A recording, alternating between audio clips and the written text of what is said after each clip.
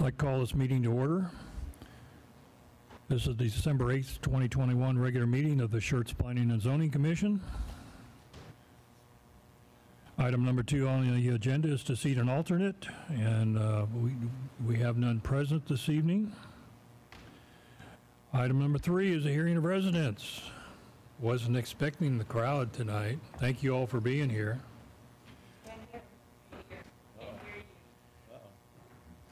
Oh, we're going to have this issue again. I can eat the microphone. Can you hear me? Is this better? How about now? Yeah? Okay. I thought they had fixed this. See, there's a little sweet spot right here somewhere. Okay. So this time is set aside for any person who wishes to address the Planning and Zoning Commission. Each person should fill out the speaker's register prior to the meeting.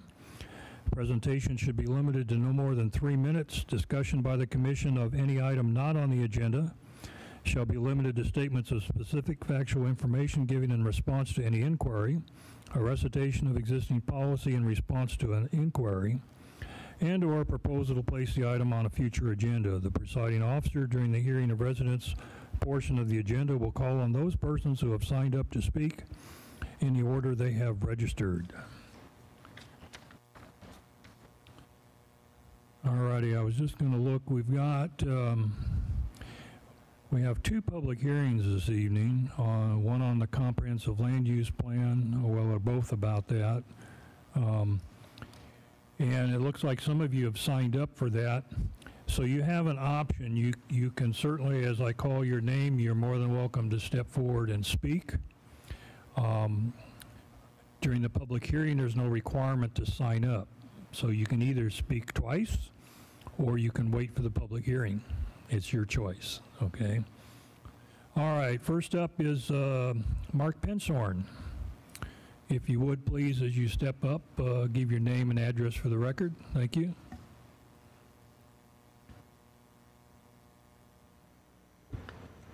Good evening, members of the Commission, city staff, citizens. I am Mark Penshorn. For the last 20-plus years, I have maintained a dental practice in the city of Schertz. That's not why I'm here. I also happen to live at 8320 Trainer Hale Road, where I live on several hundred acres of family land that has been producing agricultural commodities by me and my ancestors since 1852. I have lived on that land my whole life. That land also happens to be approximately 1,500 feet from the new proposed subdivision area on Trainer Hale Road, which is why I'm here. So to digress slightly, a little over a decade ago, the city of Schertz approached me and my neighbors about the idea of leaving the San Antonio ETJ and becoming part of Schertz ETJ. They wanted us to be in favor of that because apparently the city of San Antonio wanted us to be in favor of leaving San Antonio rather than Schertz just taking it. So having already moved my dental practice to Schertz, that was a reason I did that. Schertz was doing city better than any of the other small towns around here. I was in Converse the preceding 19 years, so Schertz was a much better alternative. I still think Schertz is doing city better than anybody else around. In any event, the neighbors all agreed that it would be better to leave San Antonio and join Schertz. Schertz told us that we're not going to annex you guys for a long time. Well, a year later, they annexed the area, which didn't make anybody out there very happy, but they said, don't worry, we'll take good care of you, you agricultural people, because we're going to zone the area agricultural and estate, which means only one house to every 5 acres. It's like, fine, that sounds pretty good, which they did. So tonight, we're here to talk about scrapping that plan and putting in some residential areas, which, from my point of view, doesn't feel like Schertz is taking very, very good care of me. Not necessarily reneging on a promise, because there was no promise made, but on the other hand, the area that I live in has been agricultural since Europeans arrived. There are 2 of us that have Texas Heritage recognized agricultural properties between Trainer Hale Road and Interstate 10. and there's only about 6,000 in the whole state of Texas. So it's kind of a unique thing, which means 100 years of continuous use. And there's multiple families out there that have third generations living on the land. So we're not just hobby farmers. So that is that whole thing. But my biggest concern about this new subdivision is not the noise and the traffic and the people that don't respect property, drive over fences, scare livestock, which still happens now. My biggest concern is water. And I'm not talking about the water you drink or that you flush your toilets with. I'm talking about the kind that falls out of the sky. In 1972, there was the first major flood after the big droughts of the 50s. And that flood wiped out the trailer park neighborhood in what's now Pickerel Park. It was the largest flood that had been seen on the Cibolo Creek since 1913. My grandfather was alive for both of them, and he did attest to that. It was the biggest flood. Since that time, there have been 7 or 8 rain flood events that have approached, and one exceeded, a 100-year flood event. So what does all that mean and where I'm going here?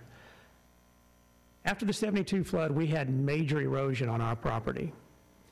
We contacted the USDA soil conservation people, asked for help. They did provide help. They provide financial help and they provide engineering help. So part of the engineering help was to determine what water drained into our property and through our property to the creek. The map they provided us showed that our place drains 750 acres. Less than 100 of that is something that I own. The land that is being considered on Trainer Hale for the subdivision, 2 of the properties, the Burton-Noggle property and the Wiederstein property. Burton-Noggle property, according to the map I have, which was done in 1972 or 3, about 2/3 to 3/4 of that drains through my neighbor Charlie Linsman's place into my place across Weir Road. The Wiederstein property, over half, drains from their property to the property that's between their property and Weir Road, which then drains across Weir Road and then into my property. The point of that whole conversation is I do not want more water in my place. Just the local rain in 1998, getting out from my house, we drove through water that made the pickup truck look like a boat. We had a wake in front of the bumper. And even the rain we had several weeks ago, the biggest little downpour we had of about 2 or 3 inches, I drove through about 1.5 feet of local water on my road to get out. That's normal. But you know what happens when you put houses, rooftops, asphalt, and concrete down? The water doesn't just stay in the field anymore. It goes somewhere. And that somewhere, I really don't want to be me. So I'm asking you guys to really, and the city staff in particular, do not let them design a subdivision that is going to flood me out. First of all, it wouldn't be nice, and second of all, I will seek legal counsel if that happens. I would love to have a copy of all of the site plans to run by engineers of my choosing to see if they meet reasonable standards. I know that many of the standards are 25-year flood events. We've had 7 bigger than 25-year flood events in the last 50 years. Thank you. You're welcome, sir. Next up is Anthony Vanderheyden.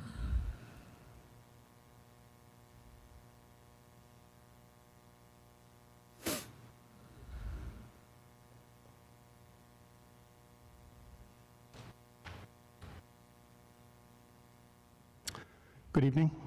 I'm Anthony Vanderheyden. I live on Woman Hollering Road. And part of the plan that you're proposing is of concern to us for several reasons. And one is also flooding and drainage. The area that's being proposed for development drains directly into our land. We live at 12737 Woman Hollering Road. In 2001, we had a flood there, and Woman Hollering Road was under a foot of water as the water came through our property towards Woman Hollering Creek. That was in 2001. That's the only flood that I'm aware of, but it did happen, and it affects our property directly. So that's one concern. I have a question concerning the buffer, 200-foot buffer. Perhaps you'll explain that when you discuss it. But it shows 200-foot buffer along the back of our property, which comes out to about 3 acres of land on our property. So I'd like to have you address that, what that entails, why is there a buffer, and if it entails any kind of curtailment of our rights as owners of property, of that property, are we reimbursed for any of that? So what is the buffer? What's its purpose? How's it going to be used? And also the timeline for the development. I would like for you to address that, if you would, please. Are we talking months, years, decades, maybe? And that's it. So if you would answer those questions when you address that, I'd appreciate it. All right, sir. Are you talking, let me hit the buffer real quick here. That red line that goes around, okay, that's the notification. I'm sorry, say that again? That's that marks the state law requires that any action to rezone property, anyone that lives within 200 feet of that property receives official notice. And that's what that red line is. It has nothing to do with your property. It doesn't restrict anything? No, sir. It's just, it's the way, it's way staff, and she'll probably address that during her presentation, right?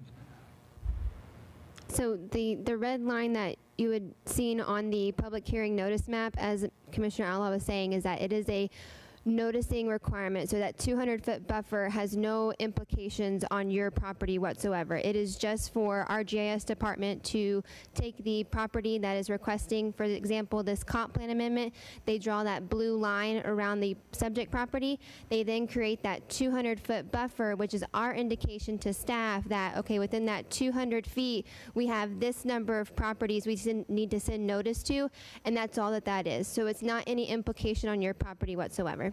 Thank you. You're so welcome. Thank you. You're welcome, sir. Next up, Kathy Penshorn.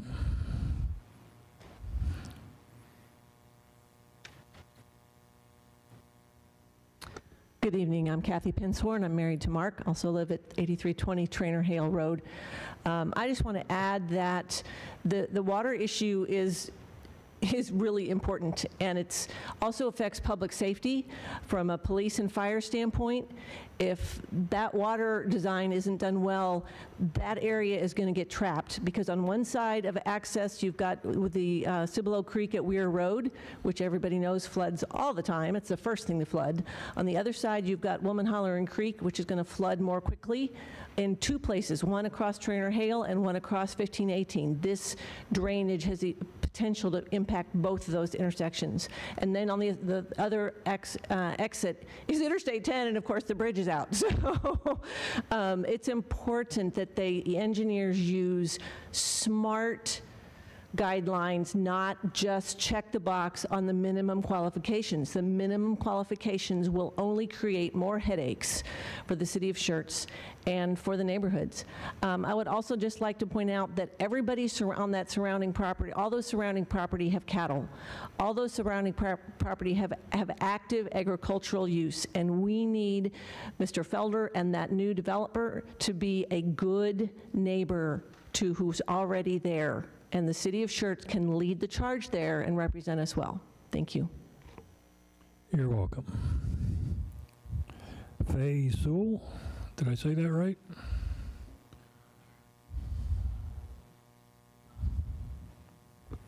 Hi, I'm Faye Sewell.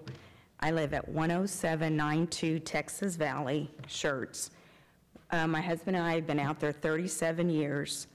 Our property is the only home our sons have ever known. And The plan was to at some point leave it to them. It's building up all around us. I know that's part of progress. But I think the city of Schertz really needs to look at the infrastructure and have some of that in place. It seems like the homes are coming first, and then we're worried about everything else. We're worried about the schools second. We're worried about the roads second. And I think our schools they're overcrowded as it is. I think y'all need to take into account that. The roads, particularly 1518 and Schaefer Road. Y'all need to look at that before any more homes come out there. And y'all already have Rhine Valley that's not complete. I don't know how many more homes are coming in there. You've got Halley's Cove. It's not built out yet. I don't know how many homes are coming in there. You've got Crossvine that's now building towards 10. Everybody feeds in to 1518. And then you've got Saddlebrook, that's a lot of homes. Yesterday, I was driving to Lavernia. It was 5:15. I was on FM 1518. I was stopped around Halley's Cove. It took me 16 minutes to get from there to 10. That's every day for all those people. Everything feeds into 1518. So I'm just asking, maybe the building of these subdivisions needs to slow down or stop for a while until the schools can get caught up, and particularly the roads can get caught up. Thank you. You're welcome. Dave and Joyce Shoemaker.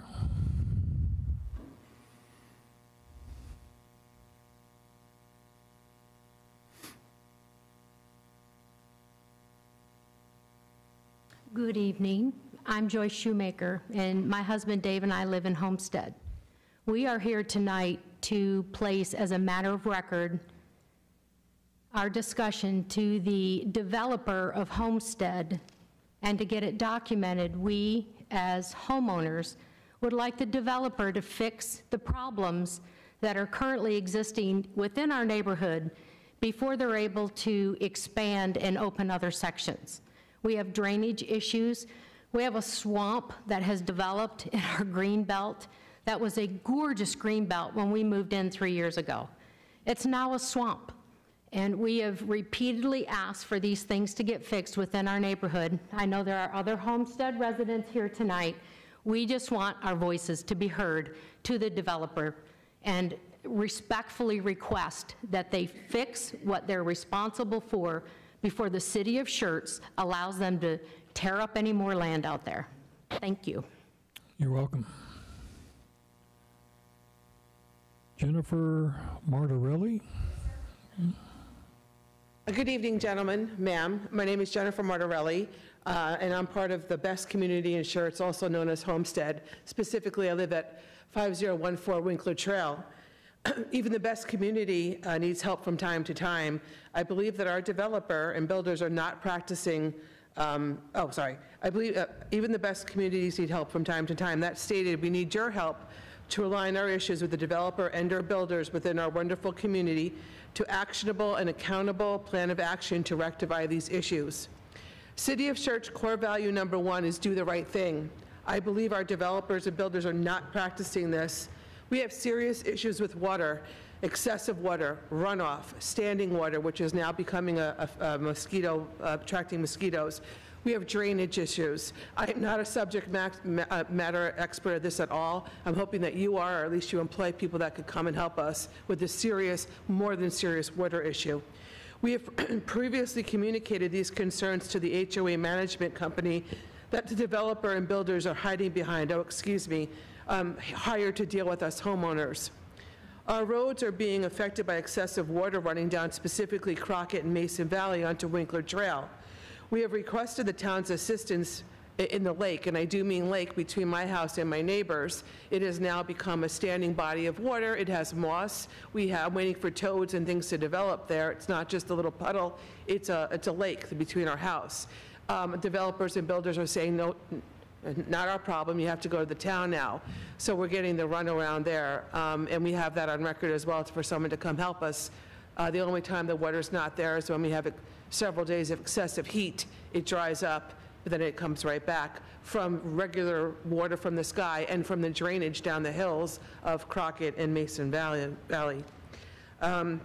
We've requested the town, residents up on Tarrant Hill, that's another part of our development on the top part, have water and a foul odor. I don't believe anyone that should have to have standing water, and more specifically a foul odor. We were informed that the HOA has hired a company, an outside company, I believe it's called CC Connor, but we need your help to have line of sight that these issues are taken care of. At this point, as homeowners and residents, we feel as if we're just getting the yes, and nothing's happening. That's why we want to make sure we have a public record.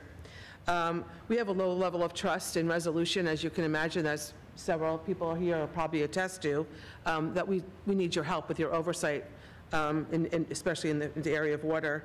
The sewers on Winkler Trails are still being blocked. I was informed that this was to prevent mud and garbage and building materials, which makes sense from when there's an active build. However, this section is done and they're still blocked up. So all that's doing is we're not even draining the water that's supposed to drain because they're all blocked. So at times we've tried to clear it, and one time I asked them to clear it because it was full of rubbish and trash and leaves, and they did, and we had some water effectively drain off the street, but now it's just back to where it started. The green belt that was just mentioned, it's between Homestead Parkway and Winkler Trail, was beautiful, green, luscious, and people, took trust in the fact that they wanted to build there, and that's what they wanted to have as their view. It is now mosquitoes and overgrown and garbage and trash, and it needs to be rectified. The HOA management company has had people come in to spray. Well, we shouldn't be spraying for mosquitoes. We need to get at the source, which is go back to where the plan originally was. Neither the developer nor the builders are adhering to the second city core value of do the best you can. We have 3 water mud hazards on the walking trail behind Winkler Trail and 3 on the same walking trail on the main entrance of Homestead Parkway. I'm not sure if you've ever driven through our development, but one of the features is a 5-mile walking trail, and it's beautiful. It's supposed to be beautiful. However, as a dog walker myself, and I have complained about this, there's hazards. Because of all the excessive water, the drainage is now going onto the path. And at times, it brings mud. And if any of you know and ever walked on mud, it's as slick as ice. As a former New Yorker, I know what it's like to go down on black ice. And we don't want slip and falls. We have residents and children that don't need this hazard. We need your help. Additionally, we need more lighting on the property.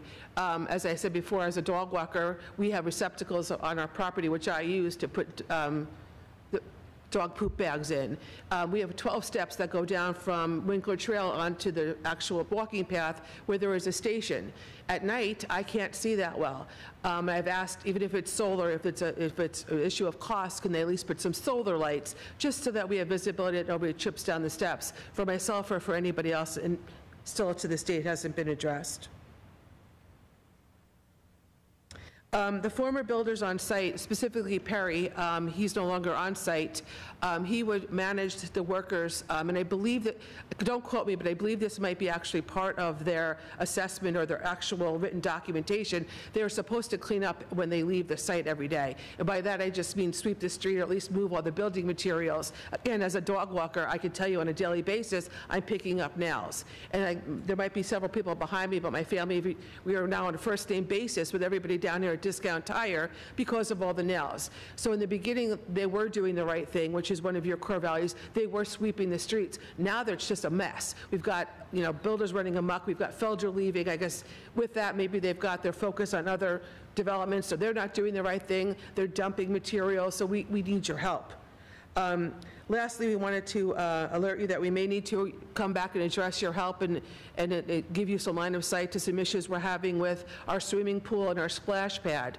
Splash pad has really been inoperable for almost its existence. It's had days where it's worked, but for the most part, it doesn't work. And we're getting the runaround there. At this point, I'm ready to say, let's do a forensic accounting, get back all the money you've put into this, and show some accountability and fix it. We have lots of residents, again, that bought there with young children that came there for one of the beautiful things was the splash pad and our swimming pool, which has cement and tile issues that are apparently being addressed. Again, I'm like from Missouri, the show me state. When I see it, I'll believe it. Haven't seen it yet. The other thing was, I don't want to sound unkind, but I'm also feeling that a little bait and switch is going on. When I first purchased there, the site map showed a dog park, showed some green space, and now the developers are changing that, which I assume is okay if they run it by you, but I want to hold them to some accountability that you've sold us on a bill of goods, don't bait and switch us, and now all of a sudden to change your plans for the development and, you know, whatever. Deliver on what you're supposed to be doing when you all first got there. I just want to thank you for your time. Look forward to having your oversight of the homestead developers and builders, especially as they're nowhere near complete, and we'll be dealing with this issue for several more years. Thank you for your time. You're welcome. Deborah Javit.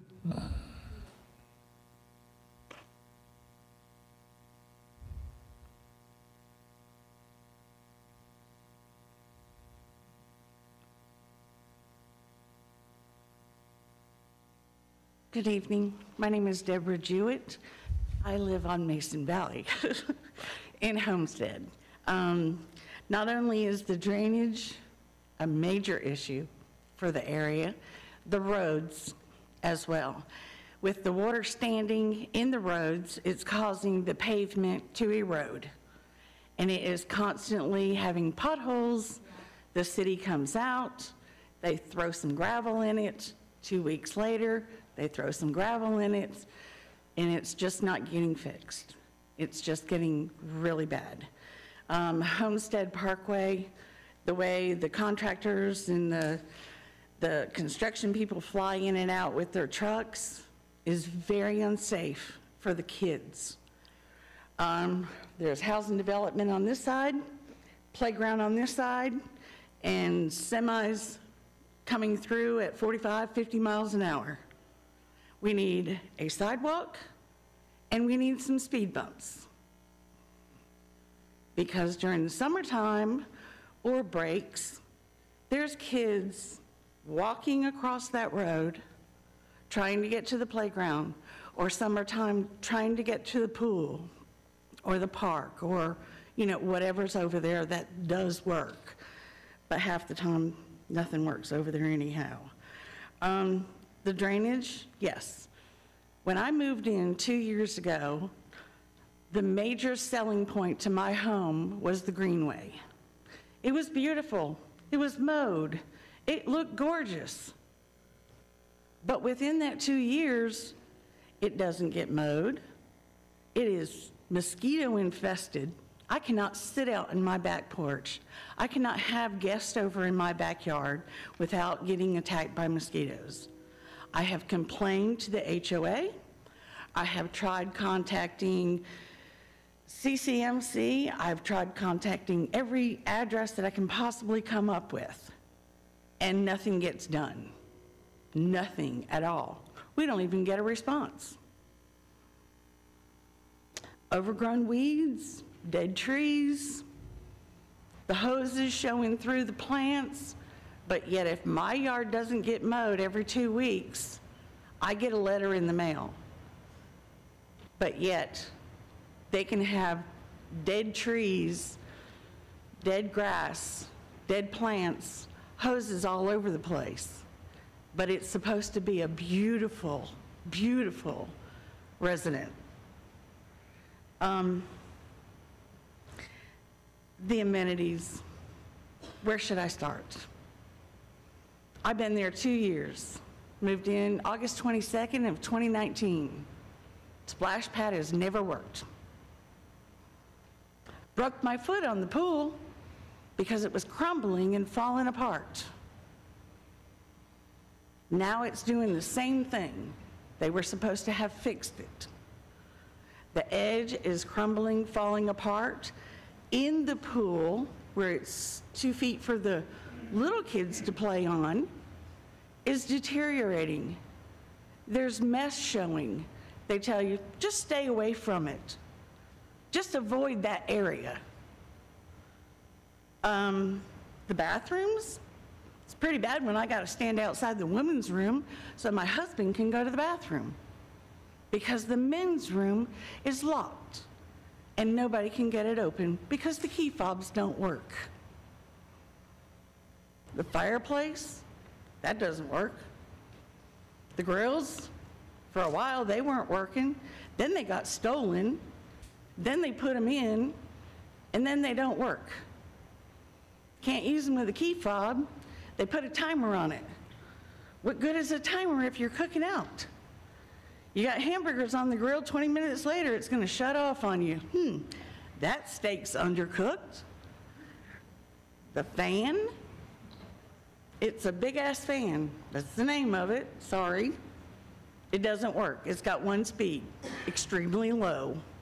So when it's hot out and you're sitting in the pavilion, there's no way of changing the speed of the fan. The gates, they're supposed to be private gates to get into the pool. Half the time the key fobs don't work. They prop them open with a chair. If it's not propped open, you got to take your kid, put them over the fence so they can unlock it and let you in. And we have people from another community center coming into our community center and using our pool. I mean, that may not be nothing that you can deal with, but I mean, we're paying HOA fees for amenities that we can't use because they're falling apart. I hate taking my grandkids over there, but yet the teenagers in the next community come over at night and tear up the place. Oh, I'm sorry. Any veterans here? Don't you appreciate it when the flag is at half-staff? Ours never is. It's not now, hasn't ever since I've been there. That's 2 years. We've tried sending, I personally have tried sending emails, like I said, to every email address that I have been able to come up with. We even had a town hall about 2 weeks before Thanksgiving. And we were supposed to let them know what we thought and what was going wrong and what needed to be done. As promised, just like they do for the last 2 years, we're looking into it. We're getting it done. We have someone doing that. We have someone looking into that. It'll get done. We still haven't gotten any answers from the Q&A town hall. Have you? Builder? My builder is Perry Home. I will never, ever recommend anyone to Perry Home. I've been there 2 years. I'm still fighting to get my warranty work covered. I have a stove in my garage that I can't get installed. I have been after Perry Home for the last 2 years to get my warranty work done, and they can't do it. And it is still not done to this day. And if you'd like to see the hundreds of emails that I've sent to Matt Matthews, to Miss Bright, Claire, I mean, I've got like a whole list of people. I'll show them to you. But thank you for your time.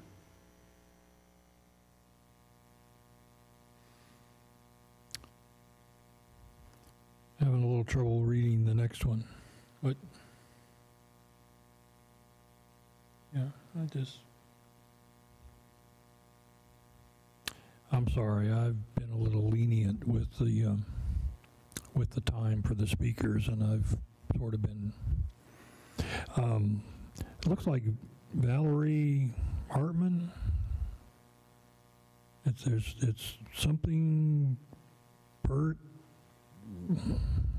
621 Bert Nagel. It's out of Seguin. That you? Okay. And Rachel Munoz.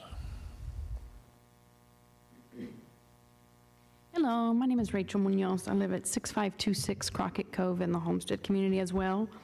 I'm not going to rehash everything that the ladies have already said this evening, but I work for a heavy civil construction company myself.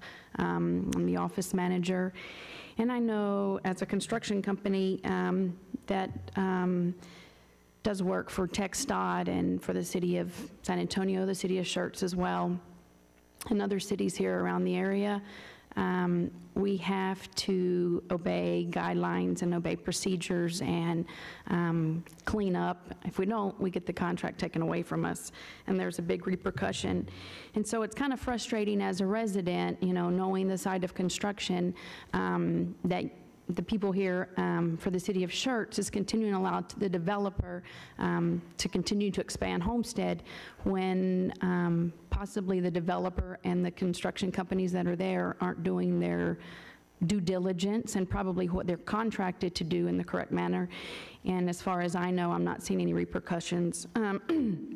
I would like to add to what some of the ladies have already said today in regards mainly, I guess, to construction and the cleanup.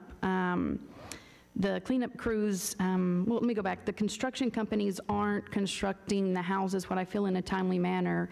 I have a house directly across the street from me and also directly next door to me that have been stalled. No construction workers there in over 8 months. There's bricks and rocks that are going to be used in construction for those houses that have weeds and grass growing up through them. The SW3P procedures are not being maintained. The silt fence is either broken, have holes, or missing on a whole side of it. So then that has to do with drainage and stuff getting into the stormwater drains that shouldn't be happening.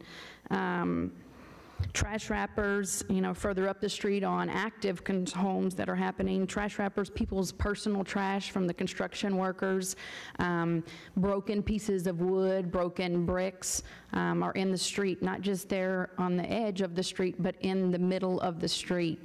When it rains, everything comes down the street, not just an over amount of water, but all of the trash and the debris that they haven't cleaned up in an appropriate manner. So it's, like I said earlier, impeding in the stormwater drains, which can affect many other residents outside of Homestead. There's porta potties that are turned over in the street. I myself have called the porta potty company for them to come pick it up. I don't know if the construction companies are just doing what they need to do on site and not using the porta potties, but that shouldn't be happening. I do feel that there's maybe a lack of communication with the developer and what's actively happening in the community. I don't know if the developer hasn't been driving through the community and seeing really what's going on or what's not going on. But I'm here to just mainly say, why is the city of Schertz going to continue to allow the developer to make Homestead larger when they can't complete in an appropriate manner what they've already supposedly been supposed to do. Am I making sense? Thank you. Yes, you make perfect sense. I understand the question. Thank you. All I can say is, wow, I don't know what to say. A lot of the things that the Homestead folks have addressed are not within the authority of this particular body. Can you help me out, Mr. James? Is the city aware of any of these things? Yeah, no, I will have to say, let me offer this, and I appreciate the comments. I was not aware of it, and I'm going to be clear, that's not to say the city wasn't aware. So what I'm going to go back do in the morning is talk to all the departments that are related and find out, hey, what calls, what complaints, check 311 and go for it. Before the Homestead folks leave, if I can get you to get with Emily, let me get your name, your address, your phone number, your email address, and we'll reach back out to it. So again, as first time hearing of it. It's not say, Okay, thank you. let me offer this, but that doesn't mean there aren't folks in the city working on it. Right, Let me dig and take a look, and let me see what we can do working with them okay. forward on some of the items. And you know, as far as allowing Homestead to continue to expand, a lot of what we do here, we're bound by legal constraints, and there are processes that are set down that, you know, if they cross all their T's and dot all their I's, the state law says I can't say no to them. There's a lot of things like that, but maybe I'll start a discussion. Maybe we can get with staff, and I'll look to see if there's anything we can do. Okay, that's all I can suggest. No, sorry. Okay.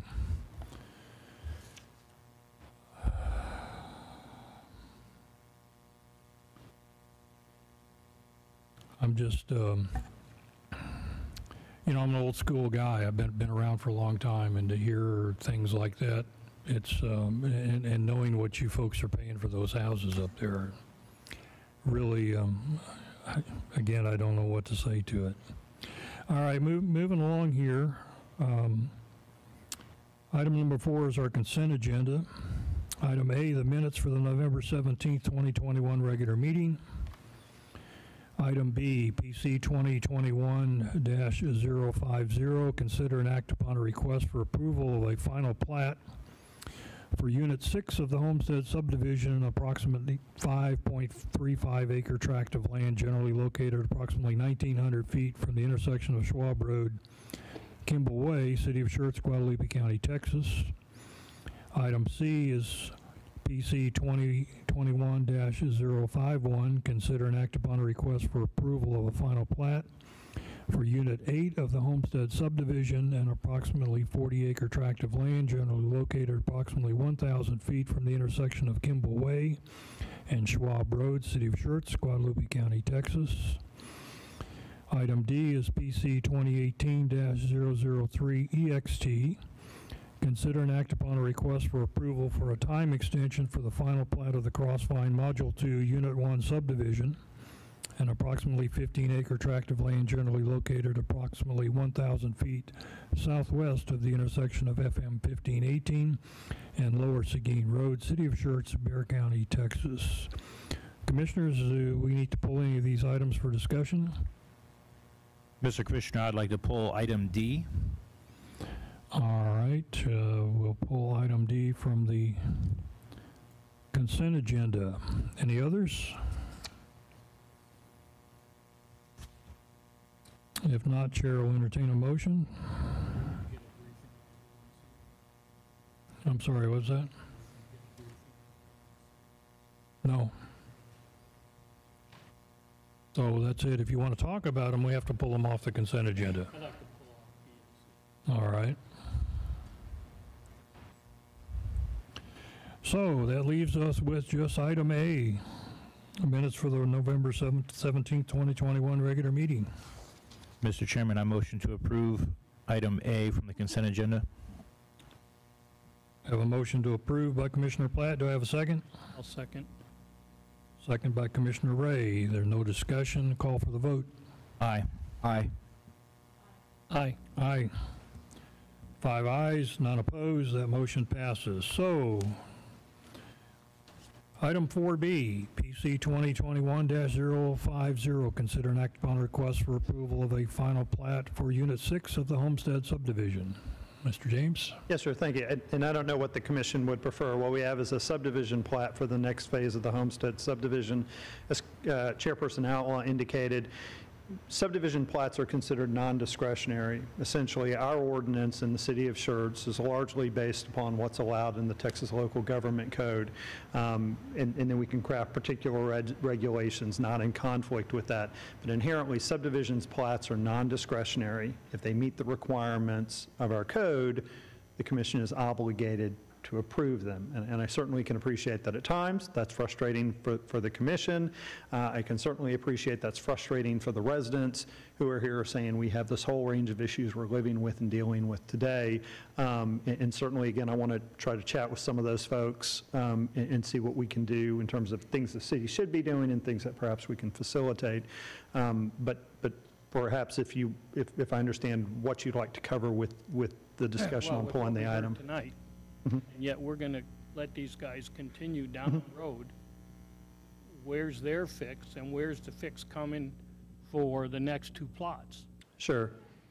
And so let me be kind of clear. That's something that I certainly want to have a conversation with the residents about to understand their concerns and issues. And as I said, I may go back and find from staff, yep, we've been trying to get this and this and this dealing with or whatnot, or we've been lax on dealing with it, whatever the case may be, and see what we can do in terms of where the city has a code requirement to deal with it, and then in terms of what we can do to try to facilitate that, where we may not have the power to make it happen, but see what we can do to try to get a solution. My comment simply is this, and I appreciate y'all's patience. I tend to overtalk, and I apologize to folks. But we don't have the ability to use the plat approval as leverage on those issues. That's fundamentally the case. Okay, but is there another legal venue that we can hold a developer accountable for what they are or are not doing according to the agreement on everything that we've approved? Sure. So to be clear in terms of things that we have approved, and I'll kind of cover the list of things. So the developer fundamentally in terms of zoning is obligated to comply with the zoning. So where it stipulates the lot sizes have to be this, setbacks have to be this, the lotting pattern has to be this, they have to comply with that. Again, the plats comply with that at this point.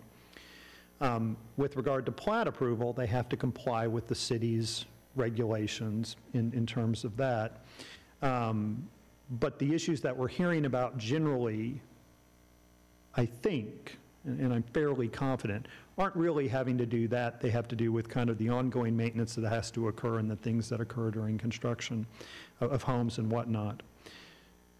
Certainly where we have a development agreement on something, that would come into play, but again, not really a factor here. And so let me touch on a few of the things that we sort of heard about. So we do have a stormwater ordinance. We have requirements for SWIP controls, as I think was referenced. And certainly, fair enough that we need to go back out and take a look at that and see what's going on. And again, ideally, I'd like to say I wish we're up top that with every neighborhood. But if you've dealt with that, it is an ongoing challenge, not an excuse, simply an explanation. And so certainly what we'll do is go back out, revisit their stormwater control measures. That's enforced in part by the engineering inspectors and the building inspectors, whether it's, and they kind of work hand in hand, but whether it's during construction of the subdivision, so the comment with regard to the stormwater manager at the inlet, and should that still be there, or should that have been pulled out, and then as well as lots. So that's a hammer we have with codes that we can go back out and look at. We also have the ability to go back out and look at construction debris, the restroom requirement, mud on the roads, things like that. Again, I'm going to be clear, even with our codes, we may not get to the standard that everybody says, wow, this is really great. There's not a nail out here, there's not trash that blows around, ongoing problem. But again, from what I've heard, it goes well beyond that. And so again, you know, I'd like to make it go away. Let's see if we can make it better so that residents go, oh, it's pretty good, not perfect like anything, and get there. So we have regulations on that. We do have regulations with regard to our stormwater ordinance, again, that goes to those drainage areas and the detention areas. And so again, we can go back out and take a look and see what's happening. And again, Dr. Pinshorn had some good comments as I look for him and don't see him at this point. There he is.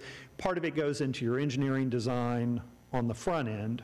Part of it goes into how that's constructed. But then part of what happens, frankly, is what happens with maintenance of that. And so as folks around here are familiar with Dietz Creek within the last year, you've seen the city go out and desilt that, for example. That's a common occurrence. What happens, despite the best stormwater control measures, but if you don't have those in good shape, you tend to get more silt. That disrupts the grading, that disrupts the flow. And I will tell you, having walked a subdivision Tuesday morning, can't remember, for about 3.5 hours, often what happens is they don't get that grading quite right, it tends to exacerbate over time and it quickly grows. And so there are things that we can do to address the particular problems, and the city should do that regardless. Sorry it took folks having to come here and be as frustrated as they are, but what I will say is we have to go through those avenues. Again, we do not have the power to hang up the plats because of these other frustrations. Don't get me wrong, I can certainly appreciate the residents. It resonates, seems fairly obvious. Residents believe they're having trouble managing this stuff. Why would we add more to it? Get a greater workload becomes a bigger challenge. But as you know as a commissioner, and the training you go through and the things we do and the things that we talk about, we're restricted in terms of what your powers are. And again, you don't have the power to hold up the plats for those reasons. You have to find some reason in the code that the plat doesn't comply with. Occasionally staff will miss some, and commissioners will catch those, but that's not what seems to be the case here. It's these sort of side issues. So I can certainly appreciate the frustration, but what I don't want to do, part of my job is to advise the commission in terms of where you have powers to do things and why, and part of it, frankly, is having conversations with residents. And I may not always tell you what you'll want to hear, but hopefully I kind of tell you straight and then see what we can do to work together. And so to try to deal with the plat would not be a fruitful effort. We need to focus on these other areas that we have going forward to try to deal with those, and certainly am committed to do that. Again, I want to remind everybody to catch Emily from Homestead before they go, get name, address, phone number, email address. We can take a couple days to do some research on what we may have been hearing, reach out to understand specifics, and do some site visits. So again, don't get me wrong, Commissioner Ray, I can appreciate the frustration, but our goal is to see what we can do to tackle the problems that we're able to with the tools we have. And again, I apologize, I tend to go on and on, as I said before. I'll use Commissioner Outlaw, who served on TSAC as an example in the past, which is our Transportation Safety Advisory Committee. And often they deal with speeding issues in neighborhoods, and that's one of the things that we heard here. And a lot of times with that committee, they would get folks showing up saying, I want you to put in a speed hump. Put in a speed hump. And staff often says, let us figure out what's going on, because while putting in a speed hump may placate folks, it may not actually make the situation better. And what we'd like to do is try to make the situation better, not simply placate folks, and often the solutions are more complex than that. And then additionally, you don't want to create other problems that you didn't anticipate. So again, I would remind folks, inform the residents, it's very frustrating at times to be a planning and zoning commissioner. Their hands are often tied. At times it doesn't make sense. Why do you bring these things to us to approve if we can't approve them or deny them? That's different than zoning cases and comp plan amendments that are discretionary. You get to decide if this is in keeping with the comp plan of the city and say yes or no to it. Unfortunately, subdivision plats are not that way. State requires them to come to you, but you're effectively required to approve them if they comply. So our engineering department can go out there and see if what the developer said they were going to do was actually done? Sure. So a couple things that we'll do, and so I'm going to tackle some of the comments that we heard, because some aren't that field. But for example, I'll take the drainage way coming off Homestead Parkway. That's one that we'll go take a look at. And again, what we want to do is revisit what was supposed to have been built. Do we think it was built to that standard, or did we miss something? And what do we think the problem might be that's occurring? And so it could be we come back and say, yeah, we missed something. It was not built the way it was supposed to have been. Or we may find that, no, it appears it was built the right way, but there's some other issue occurring. So for example, it could be the fact that we're having problems with erosion in the SWIP program, and we're getting too much silt coming in, and that's starting to clog it up. It could be what happened is that the grass there died, that some of the vegetation died, either in the freeze, whatnot, hadn't got, and then that's become the issue. And that's not the developer not building it right, that's the property owner, which is the developer behind the HOA, not doing maintenance. Would be a different department coming out working on that. So again, I want to be clear, you will likely have the engineering department out there, you'll likely have the building inspections department out there, And you'll have neighborhood services going out there as well, probably with Public Works and some of the planning folks, to take a look, see what we're seeing, and figure out why we're having the problems we're having. Again, I'm going to be blunt and honest, and, part of what we need to figure out is the problem we're seeing unusual? Yeah, this is a problem, it shouldn't be happening. Or sometimes these are just the things that happen that may frustrate us that we need to do better at and kind of figure out where that is in terms of, so I'll use the example of some of those detention areas.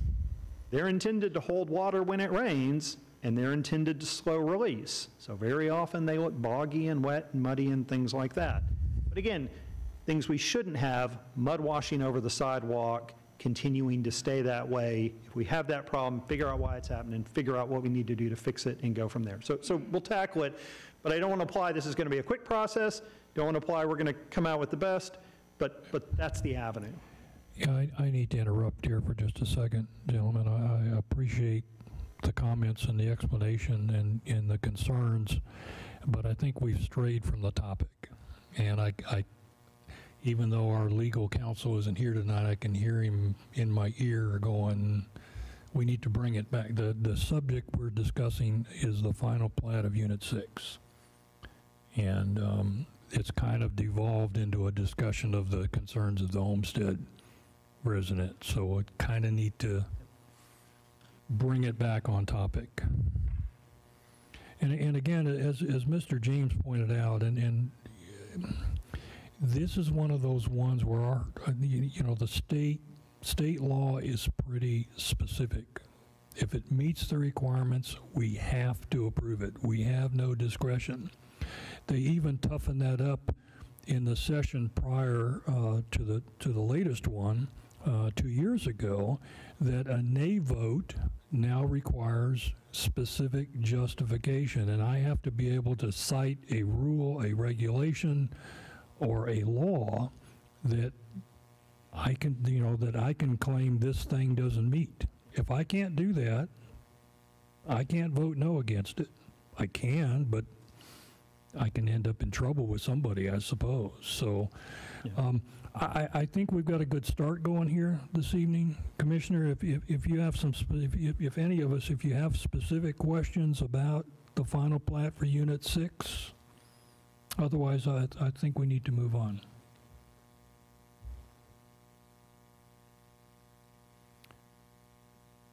So we need a motion then to either approve or deny PC 2021-050. Mr. Chairman, I make a motion that we approve PC 2021-050 for the final plat of Unit 2 Homestead Subdivision. It's Unit 6, correct? Correction, yeah, Yep. Unit 6. All right, so I have a motion to approve from Commissioner Odom. Do I have a second? Second. A second from Commissioner Goldick. Any further discussion, questions? Call for the vote. Aye. Aye. Aye. Aye. Aye. 5 ayes, none opposed. We move on to item C, PC 2021-051.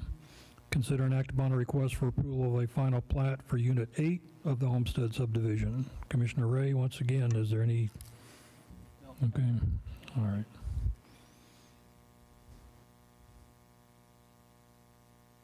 So Chair will entertain a motion to either approve or deny PC 2021-051.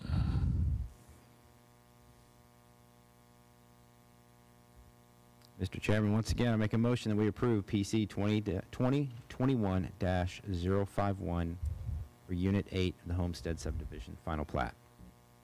Do I have a second? Second. All right, I have a motion to approve from Commissioner Odom and a second from Commissioner Goldick. Any further discussion or questions? Call for the vote. Aye. Aye. Aye. Aye. Aye. 5 in favor, none opposed. Motion passes. Item D, PC 2018-003 EXT, consider and act upon a request for approval for a time extension for the final plat of the cross-line Module 2, Unit 1 subdivision, approximately 15-acre tract of land generally located approximately 1,000 feet southwest of the intersection of FM 1518 and Lower Seguin Road, City of Schertz, Bexar County, Texas. Mr. And if you... If I may, real quick, and I apologize. Sure. If the folks who spoke on Homestead, the Homestead items are through now, you're welcome to certainly stay through the rest of the meeting. But if you'd like, Emily will meet, get your name and contact info. If you stay, catch her before the end of the meeting. Just didn't want you to feel forced to stay for that. Okay, Megan, I think Commissioner Platt had a specific question about this. Is that correct? Yes, Mr. Chairman. On this final plat, the description, the legal description, does not match the original 17-S-01, which was the original ordinance for this. I guess to provide more explanation, what is it that doesn't match? The Crossvine Module 2, Unit 1 subdivision description of...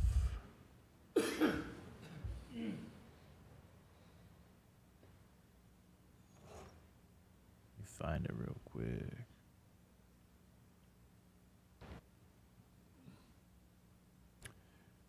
And real quick, I'll interject here.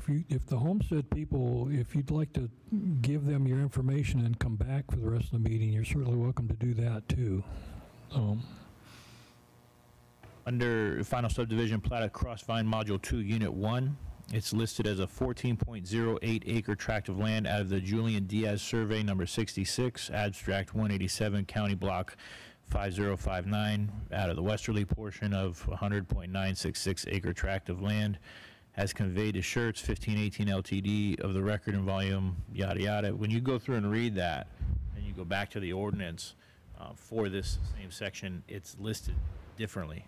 For the ordinance is in the PDD amendment?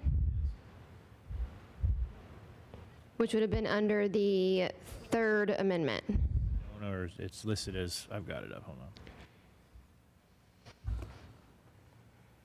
It's listed as Lot 1, Block 7 of Lot 56, Block 1 of Sedona, Unit 1.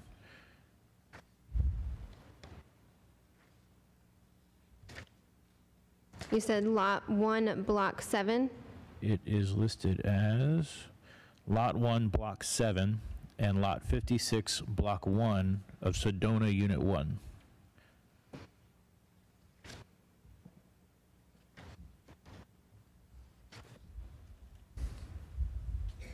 So it'll take me some time because it wasn't brought to my attention prior, so it is going to take me time to essentially go through and to see unless... I apologize not getting back to you sooner. I just saw it a few hours ago before coming out here. So.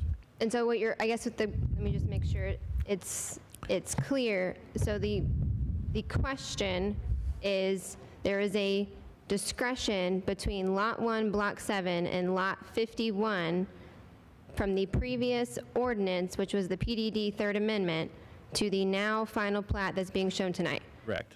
Track 2, and I've got the page numbers, it's page 4 under Track 2. That's the description of what we're discussing tonight is different than what we're discussing tonight. So what's originally there from 17-S01, page 4, Track 2, is different description than what's on ours tonight. Now, if... So I guess that's the other thing. Listed as this description, and now it comes before us for an extension, and it's listed as a different description, legal description. Okay, so I guess the thing too is that my page 4 for the Third Amendment is not going to, so I'm not sure if you're looking at which PDD amendment. Because I know there was a Fifth Amendment. It's ordinance number 17-S-01. It's referenced in the item D on our agenda today. Pull it back up for you.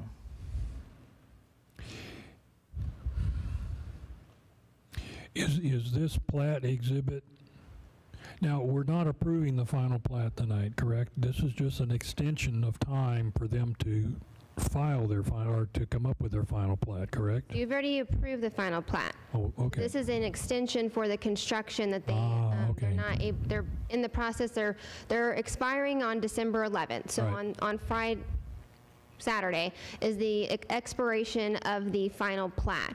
And so the purpose of the extension is to allow them a 6-month period to complete that construction.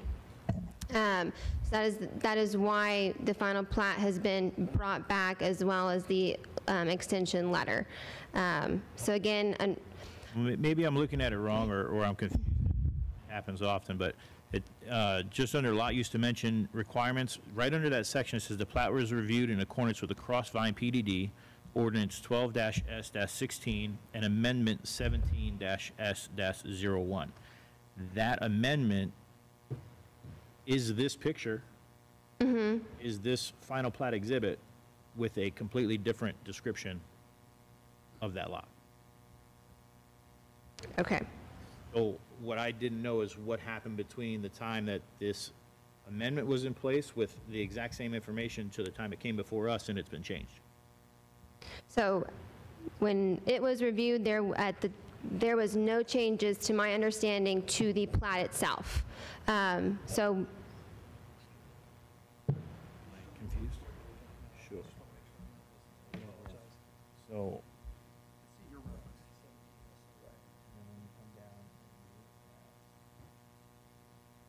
These are supposed to be the originals.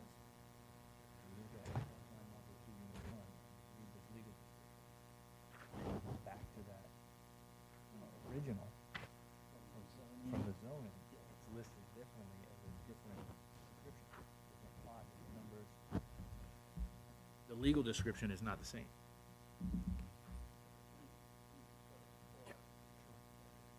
Sir. Well, I'm kind of wrestling with this one myself. I think I would compare the final plat to the preliminary plat, looking for changes rather than going all the way back to the PDD ordinance. Yes, no? So I would say that too. So again, let me be clear in kind of the last time we have. So it needs to comply with the zoning. And comply doesn't mean it has to be match exactly, but I want to understand the difference. And then really what you've got is the final plat needs to be consistent with the preliminary plat. So I agree with Chairperson Outlaw. Want to make sure the final matches the preliminary, and if we're good there, that's good. And then we want to make sure we haven't missed something on the zoning that should have caused us not to approve either the preliminary or the final. And so let us take a look and make sure that the difference between the zoning and the final plat isn't typical of that, because what you cover in the zoning doesn't always match the platting. Sometimes it's pretty close, other times it's different. because in the zoning, sometimes, you know, that's why a lot of the time you see in your staff reports approximately 15 acres, approximately, because if we start, I mean, there's times I can have acres that has 36.2156. I mean, it becomes, you know, a lot of digits, and so we essentially approximately 33 acres. And so there may be, like Brian was saying, there may be that kind of discretion where in the zoning we maybe had put approximately 15 acres, whereas, you know, on the legal description, it's obviously exact because the county's going to look at it. They're going to look at the tax certificate before recordation. So that may be where that disconnect is because in the zoning we maybe have said approximately 15 acres. Because like I said, there are times you can have a lot of digits with those acreage. My request would be, Commissioner, if I may on this, if this kind of helps with what we have. So I'd like, if the commission would, to skip this item, to pause it, make a motion to move on to the next item, catch this at the end, and then let staff in this interim time period while we're going through the other items, they can pull the preliminary plat file, they can go back to the office, pull the preliminary, pull the final plat, pull the zoning, run through those, and then we can give you a clean answer to that at the end. Because I think we're going to spend some time on the comp plan amendments, and that'll give staff time to do that and come back to this one. So I want to make sure we give you an accurate answer. if that would be our recommendation.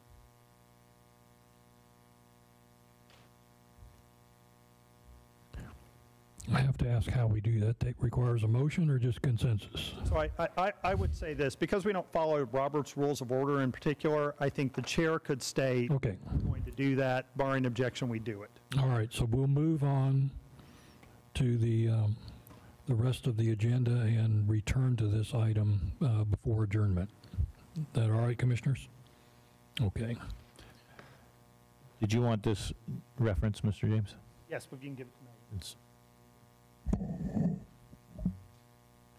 All right, so item number 5, public hearing. The Planning and Zoning Commission will hold a public hearing related to zone change requests and replats within this agenda.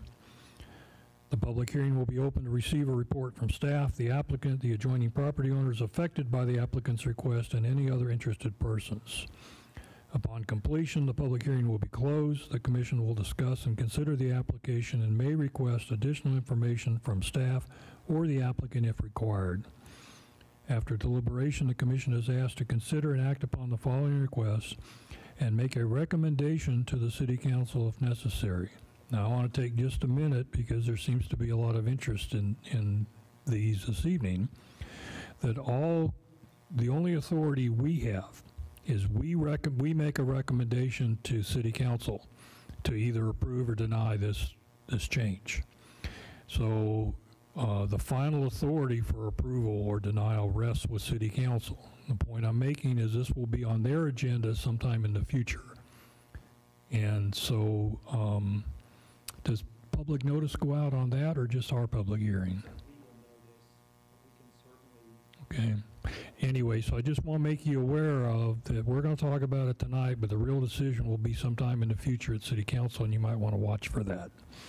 Okay, item A.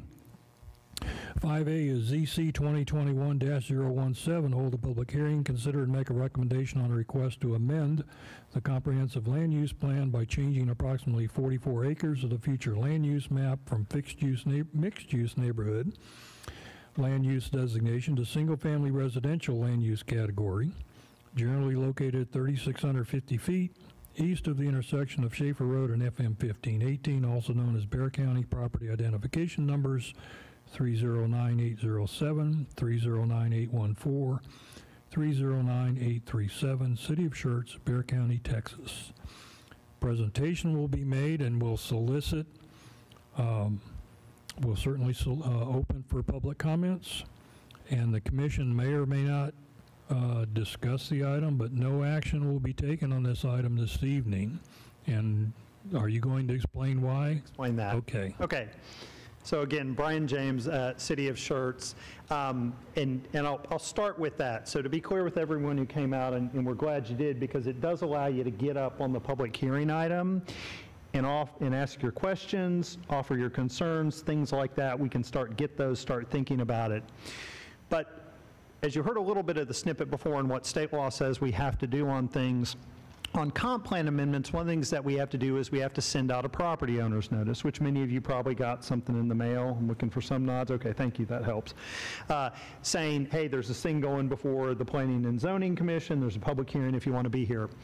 State law dictates we have to kind of word that in a particular way, and essentially what happened is we made an error. We messed up on the wording of that slightly in terms of what the current land use designation was, and we always want to err on the side of caution, and so what we're going to do, because we sent the notice, we have to have the hearing, but the commission can't act on it. It wouldn't be valid as it went through the process unless we got that right.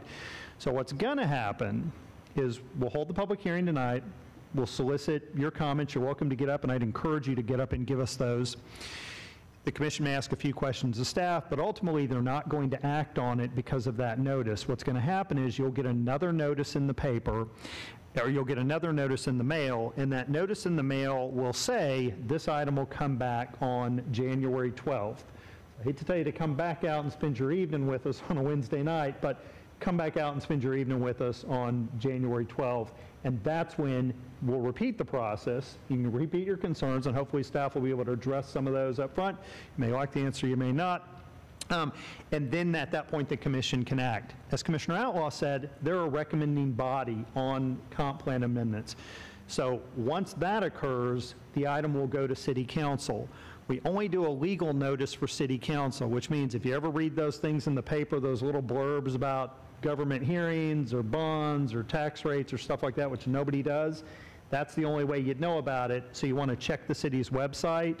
We publish our agenda for council a couple weeks in advance. And when this comes back, staff will tell you this is when we think it's going to go to council, and you can keep an eye on the website for that so you know to show up at council, because if you're really concerned, as Commissioner Outlaw said, council makes the final decision. We repeat the process there, and they want to hear what you have to say. But we'll include kind of a summary so they have it in their packet to read going forward. So that's, again, a long-winded explanation. So I'll go through the presentation to kind of give a feel for what's occurring. So as many folks know, we have a couple of tracks that are being pulled together.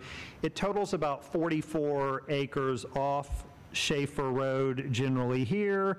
And again, these are the properties over here. And let me back up real quick to the aerial. You can see, get the map out here. We've got the school over here, the elementary school, the new Rose Garden Estates. Corbett is over right here to give you points of reference, which are often helpful for folks. As mentioned earlier tonight, the Saddlebrook development is generally in this area, which is the large residential development kind of coming in. So it's up in this vicinity. The issue on the notice is it made reference to the current land use designation being mixed-use core. It's not mixed-use core, it's mixed-use neighborhood, and I'll explain what mixed-use neighborhood is. But what the applicant is requesting is that it be redesignated to single-family residential. And again, so that folks who don't often come out to this stuff sort of explain the way the process works. The real power the city has to dictate what happens on land. Can it be used for a fast food restaurant? Can it be used for an industrial building? Can it be used for an office building? Can it be used for an apartment complex? Can it be used for single-family homes?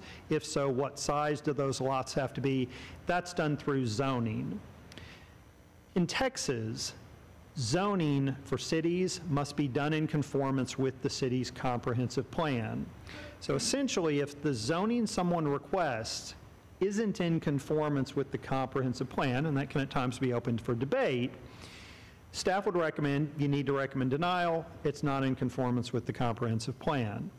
Now, the option, though, that folks have is they can request that the comp plan be amended. So they can come back and go through this process. And the way I would describe it is the comprehensive plan or the comp plan amendment takes a little bit of a bigger picture look, whereas the zoning takes a little bit of a closer look going forward. So the comp plan and the land use plan sets the stage for zoning. In this case, because of that difference, the applicant is requesting a comprehensive plan amendment. And again, I'll describe for folks, again, a couple of things we want to touch on. So a gentleman made reference to this 200-foot boundary. There's concern that, hey, what is that doing to my property where that line runs through? As was stated earlier, state law says when we send those notices out to you, we have to send it to all properties, or the owners of all property, within 200 feet.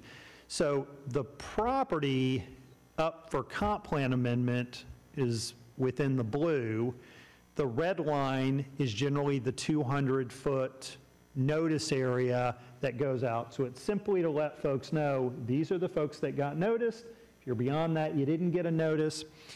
But then one of the things that happens is on some different cases, if more than a certain percentage, like on zoning cases, if the owners of more than a certain percentage of land, it's worded particularly, oppose it, it requires a supermajority of city council, and that's typically zoning cases. But what we use this for is to highlight so that y'all know, because this is a discretionary item, unlike the plat. Not that it's not important what people think on plats, but we really want to know what they think on these zoning cases because we can either approve or deny.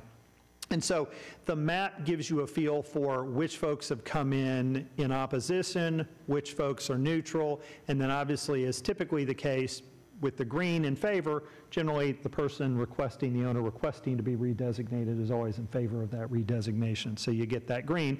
But just so folks understand that yeah, it's obvious to the commission, it's obvious to us. And so again, obviously in this case, we can look, most of the folks are not in favor of the zoning. Part of the public hearing is for you to get up and lay that out. The difference generally, in terms of it, to give the current comp plan exhibit on the property, as I said, is the property is zoned or designated per the comp plan as mixed-use neighborhood. And essentially what that is because of its proximity to the intersection with 1518 in Schaefer Road and 1518 in Lower Seguin, our plan sort of centers to say, hey, in the southern part of Schertz, we're going to kind of concentrate the higher intensity development, aside from along I-10, in sort of this area generally. And so the idea is that as we concentrate that density, that commercial development at kind of along this section of 1518, we want more dense development along this. And so if you look at the comp plan in terms of how that describes it, it's intended for a mix of residential uses generally that come forward. So it's single-family residential, it's cottages, which are typically smaller, denser units, patio homes, townhomes, and then live-work units, which allows folks to work and live similar to a home-based occupation. Generally, it recommends the stories for that between 1 and 3. So that's what the designation calls for. What the applicant essentially has said, with ultimately what they want to do is just single family, particularly. And so they're coming in to redesignate the comp plan to single family residential. So we don't say, well, where are your cottage homes and where are your townhomes and where are your live work units? They're walking in and say, we just generally want to do that first one, single family homes. As a typical suburban style neighborhood. And so again, not that it's going to be exactly like any of these, but to give a feel, likely their development pattern would be somewhat along the lines of Willow Grove, it'd be somewhat along the lines of Rhine Valley, could be somewhat along the lines of what Saddlebrook's going to come in with, things like that. And so that's what the request is. So again, staff would describe this as it's probably a less dense development, not as many units because they don't have those mix going forward, and that's ultimately the request. I will offer this up, and I think staff is going to take notes on the comments that we hear. To be clear, the property is not in the city limits yet. It's under a development agreement currently, so it's not zoned. So before they can develop, and many of you and Dr. Pinshorn referenced the development agreements as I look and again can't find where he went. Under development agreements, in lieu of the city annexing, we enter into those agreements with property owners. We amended a number of those to extend the time of that the city wouldn't annex. But essentially they say if you want to develop or change the use, you've got to come in and request annexation. And so to develop the property, they would have to go through that process to request annexation. And then to do anything generally, they need to get zoning with that annexation. And that's ultimately the issue and goes back to the comp plan. But I will say this, I suspect that a lot of the concerns we're going to hear tonight, maybe not all of them, I'm always surprised, have to do with the changing character of the area. And it goes back to when folks moved out here, it was fairly rural, and many of you were probably here before there were either elementary school, any homestead, before Willow Grove, before Rhine Valley, and you're probably not thrilled with a lot of the changes you've seen in terms of the traffic on 1518, in terms of, again, as Dr. Pinshorn referenced, people now traipsing on property, increased drainage runoff, and things like that. So it's important that we get all of those concerns for you. I only say this to say one of the things that we will sort of talk about is keep in mind, and not that this has to sway, and you're probably going to go, yeah, thanks, Brian, disagree, but if the applicant came in and requested zoning in conformance with the comp plan, we would tend to look favorably on that because that's what the plan calls for. The current designation tends to be a denser development than what's being proposed going forward. Folks may not like it, either one, not like one more than the other, but just to sort of lay that out going forward. And so that's what the request that we have. I would encourage folks, if you've not gone online to the city's website, under the government section, boards and commissions, you can pull up the agenda. It has this entire packet, so if you haven't seen the applicant's request for redesignation, redevelopment that describes what they want to do, I'd encourage you to do that, to have a feel for it, and to see all of the staff report and packet. So again, I want to say this, that generally before we realized the notice, staff was in support of the amendment. We feel like it's in keeping with what's occurring.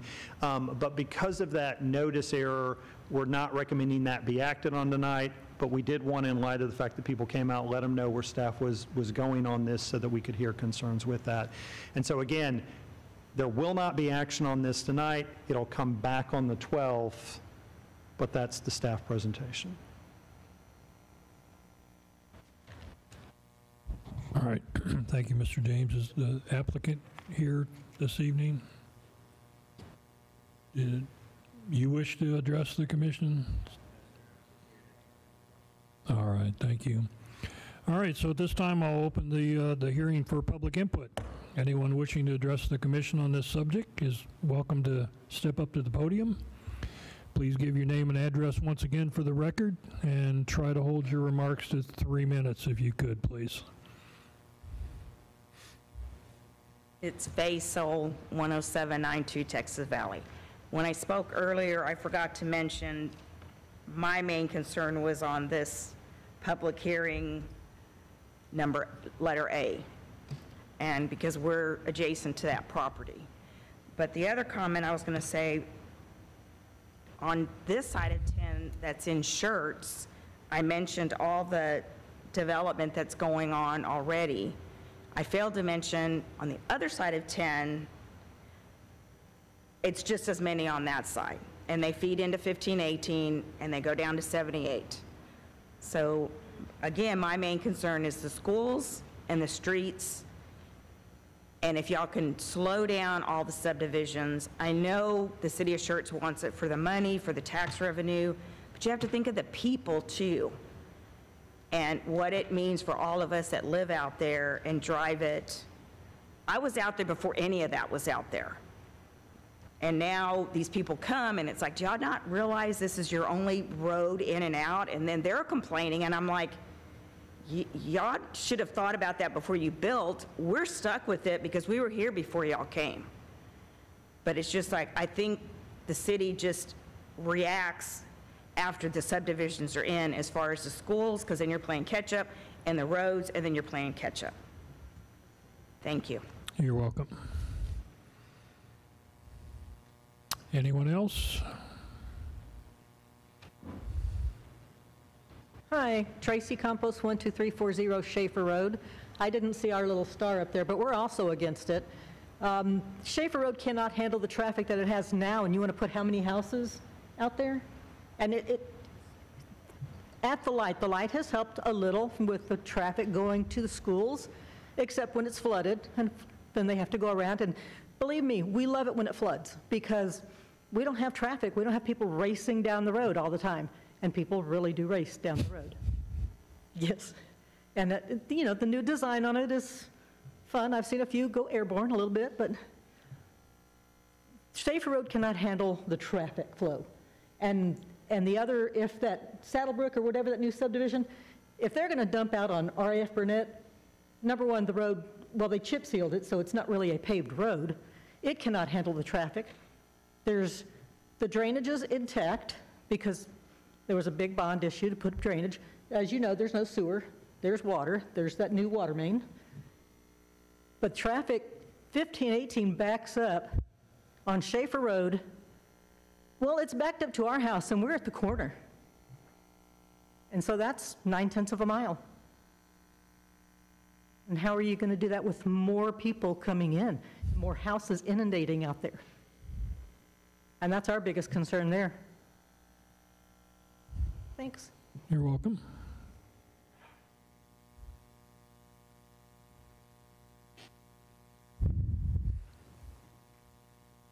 Hi, it's Kay Zimmerman, 11020 Texas Valley. We've lived out there almost 37 years, and although we don't want the homes, I know it's progress, but after listening to all these people speak tonight, especially the ones from Homestead, it makes me really nervous to have 44 acres under construction, and where will the water and garbage and everything else be feeding to? I know y'all can't personally handle it, and I know there's laws and everything, but I wish when new developers are coming in that there's something you can add that says they need to be responsible in the long run. Not just meet the requirements, they need to go above and beyond. I don't know if there are laws like that. I'm happy you're speaking in our favor, but I think something needs to be added to take care of everything. And when we were annexed 10 years ago, one of the big things that was mentioned was our area, they wanted to keep it the rural look, which meant larger lots, acre homes, 2-acre homes. To my knowledge, there is only one community that has been done. All the other ones are just your normal size communities. So I'm hoping maybe this is the bigger ones so that the look can stay. But I just wish everything would slow down a little so things could be maintained better, especially Schaefer Road. I mean, you've all heard it, it's 2 roads. The buses in the afternoon, there's a lot of buses in the morning, there's a lot of buses in the afternoon. And Rose Garden is right there, there's a lot of traffic. So thank you for your time, for listening to us. You're welcome. Anyone else? No?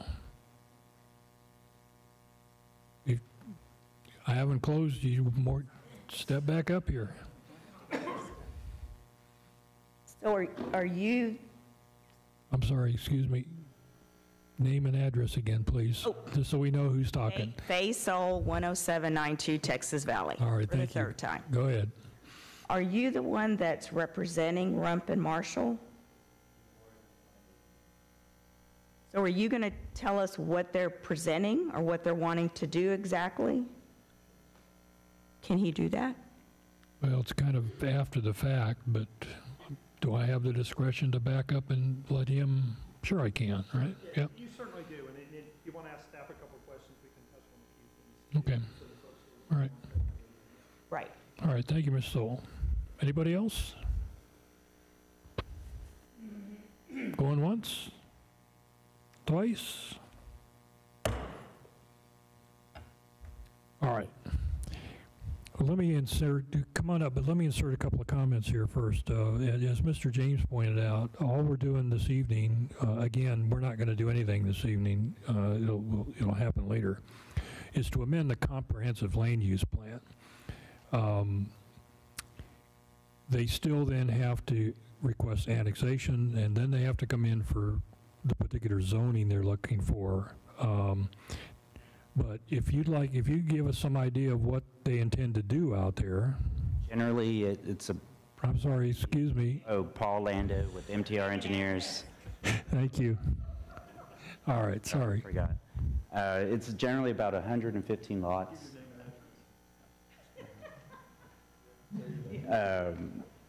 It's about 115 lots. 80-foot wide lots is the general feel. So it will be, so if you go out to Rhine Valley, those lots are typically 45, 50 feet. So they're going to be much larger than that. So 80 by 120. It's about 9,600 square feet each lot, more or less. Approximately 150. So the next step, obviously, is we will be required to perform a traffic impact analysis, so we can go back out, analyze the intersections. Will be required because Schaefer road is on the thoroughfare plan. We will have to widen a certain portion of that in front of us. Okay, folks, I'm trying to be accommodating here, but you know, you're president. I've asked you to speak, but this, you know, I've kind of got to cut off the back and forth here. Okay. Again, I don't mean to be that way, but we got to follow certain rules, and yeah. Anyway, there'll be a lot more to come.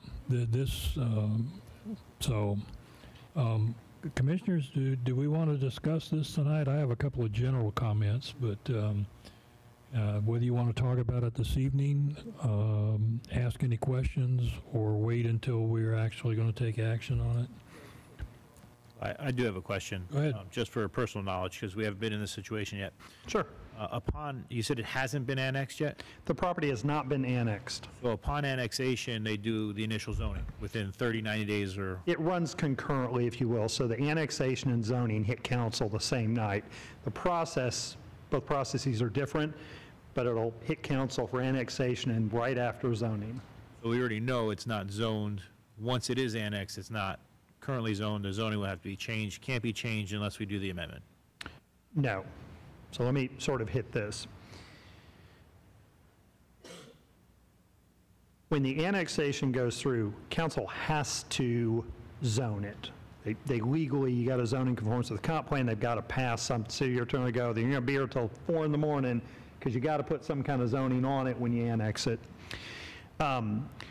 Typically, the way these things work, and I'm not speaking for the applicant, but just so folks understand, is often what happens is developers put property under contract. They get an option contract on it, and they say, look, I'm going to put down some money, let you hold it.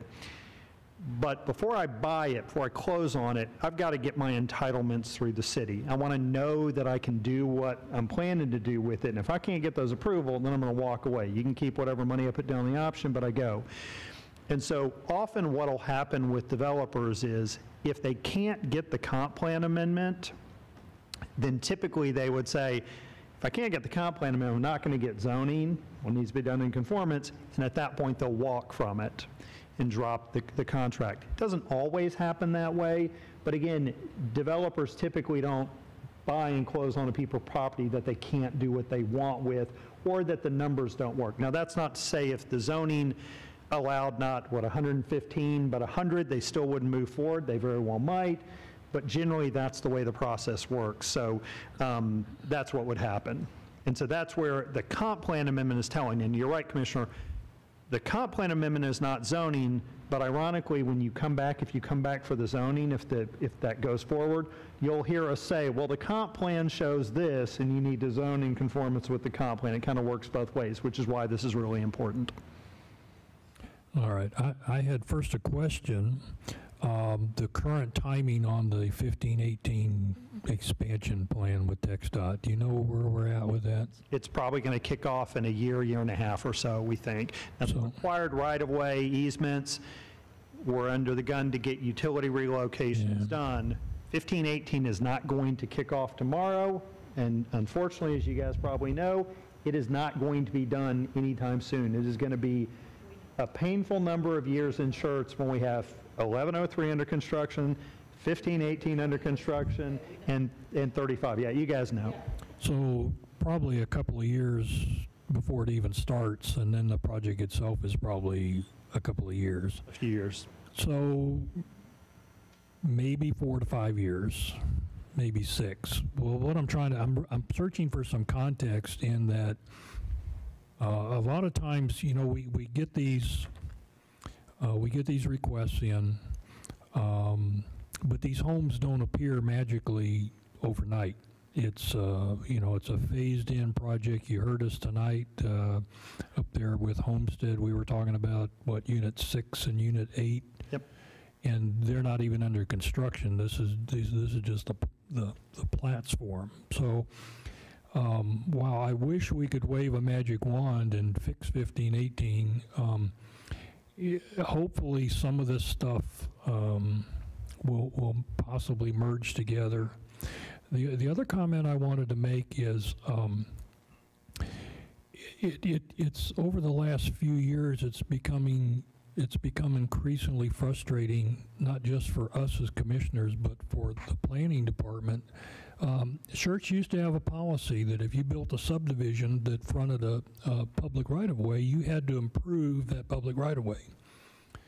The folks in Austin took that authority away from us, what, 6, 8 years ago?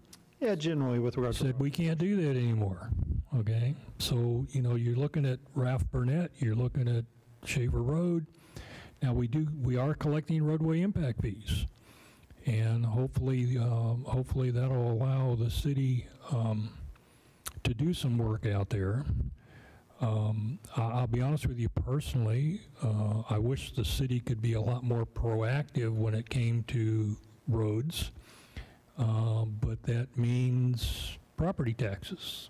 money, yeah. You know, and it's it's a give and take. But anyway, so again, thank you for your input. Certainly, I'm sure staff was over there taking notes. And unless the commissioners have anything else, okay. Just one question. Go ahead. Just for myself and the folks out there, under mixed-use neighborhood, what could be developed on that land? So it's generally residential, but again, it's the form and the density that changes. So on the mixed-use residential, what we've typically got, as I look for my notes, is single-family residential, cottages, patio homes, townhomes, live-work units, generally 1 to 3 acres density. Where you would typically get on a single family, you may have some duplexes, you could have a few townhomes, but generally it's single family. And again, don't doubt that the applicant is saying, we want to do single family detached homes and that's all we're going to do. So that's what you could get. Okay, thank you. Yeah, some of us believe that single family could be done under neighborhood service. It's just, you know, it's all interpretation. Yes. And, I did want to also comment that, well, we'll let that one go. Okay, if there's nothing further on 5A, are we ready to go back to 4? We can just, you want to hit that at the end? Or we just keep... Okay, all right, so we'll move on to 5B. And so again, for the folks who were just here, you'll get another notice. Send in your comment again. We need the comment on the new, and you're welcome to stay. Resend it in. Yep, that works. Okay. All right, ZC 2021-016, hold a public hearing, consider and make a recommendation on a request to amend the comprehensive land use plan by changing approximately 363 acres of the future land use map from agricultural, conservation, and estate neighborhood land use designation to single-family residential land use generally located 6,050 feet east of the intersection of Trainer Hill Road and FM 1518, also known as Bear County Property Identification Numbers 310053, 310060, 310061, and 310121, City of Schertz, Bear County, Texas. Who's up? Okay. Okay. So for the folks here for this item, a lot of it is fairly similar in terms of the background information. Again, what we've got before us is the applicant is proposing to amend the comprehensive plan because ultimately the zoning they want to get is not in conformance with the comp plan. A distinction I will say here, I characterized the last one is the current designation was probably more dense and going a little bit less dense from that neighborhood mixed use to single-family residential. The opposite is occurring here. The agricultural conservation typically references 5-acre minimum lot size. The estate's about a half-acre minimum lot size. And in this, they want to come in and they want to do typical single-family residential development. As we talked about with the subcommittee report, we're kind of averaging 7,600 square foot average lot size. So a much denser development. Again, I would characterize it, though the form may be different, similar to what you might get with Rhine Valley or Willow Grove or the new Saddlebrook development that's going forward. with it. And so again, the land use designation is the first step in the process. Again, you can see the property ownership, the public hearing notice on the graphic. And then coming in, we've given a feel for the property with regard to the city zoning map. So again, not in the city limits, under a development agreement, so the process would be the same. Comp plan amendment, likely, if they got that request, they would then move forward to annexation and zoning. If they didn't get the comp plan amendment, they may very well drop it, but that's their decision. I will say this too with regard to a little bit, and this often frustrates people, but keep in mind this, that under those development agreements, if the property owner proposes to come in and annex, and the city chooses not to annex, that doesn't mean development stops. It essentially means the city said, yep, we don't have to annex you, we've chosen not to, and there you go. Again, keep in mind, that would allow the property owner to develop still, they just would not have zoning that they would have to comply with. So you would typically get an even denser residential development. They would not have to meet the city's requirements. And so one of the benefits of the city annexing the property ultimately is they have to comply with all of our regulations and codes than they might not otherwise. But again, this gives folks a feel for where the property is. Again, just as we look at the current comp plan exhibit to give a feel for what's what, we have the estate neighborhood, and then the green is the agricultural conservation district. So the bulk of the property is the agricultural conservation district. A bit of it is the estate neighborhood, and if you remember from the comp plan, generally kind of this way over, we've got estate neighborhood, and then this way over, we have the agricultural conservation. Going forward. Again, not that folks can necessarily read it here, but with the packet, we have the request from the applicant going forward to amend the future land use designation.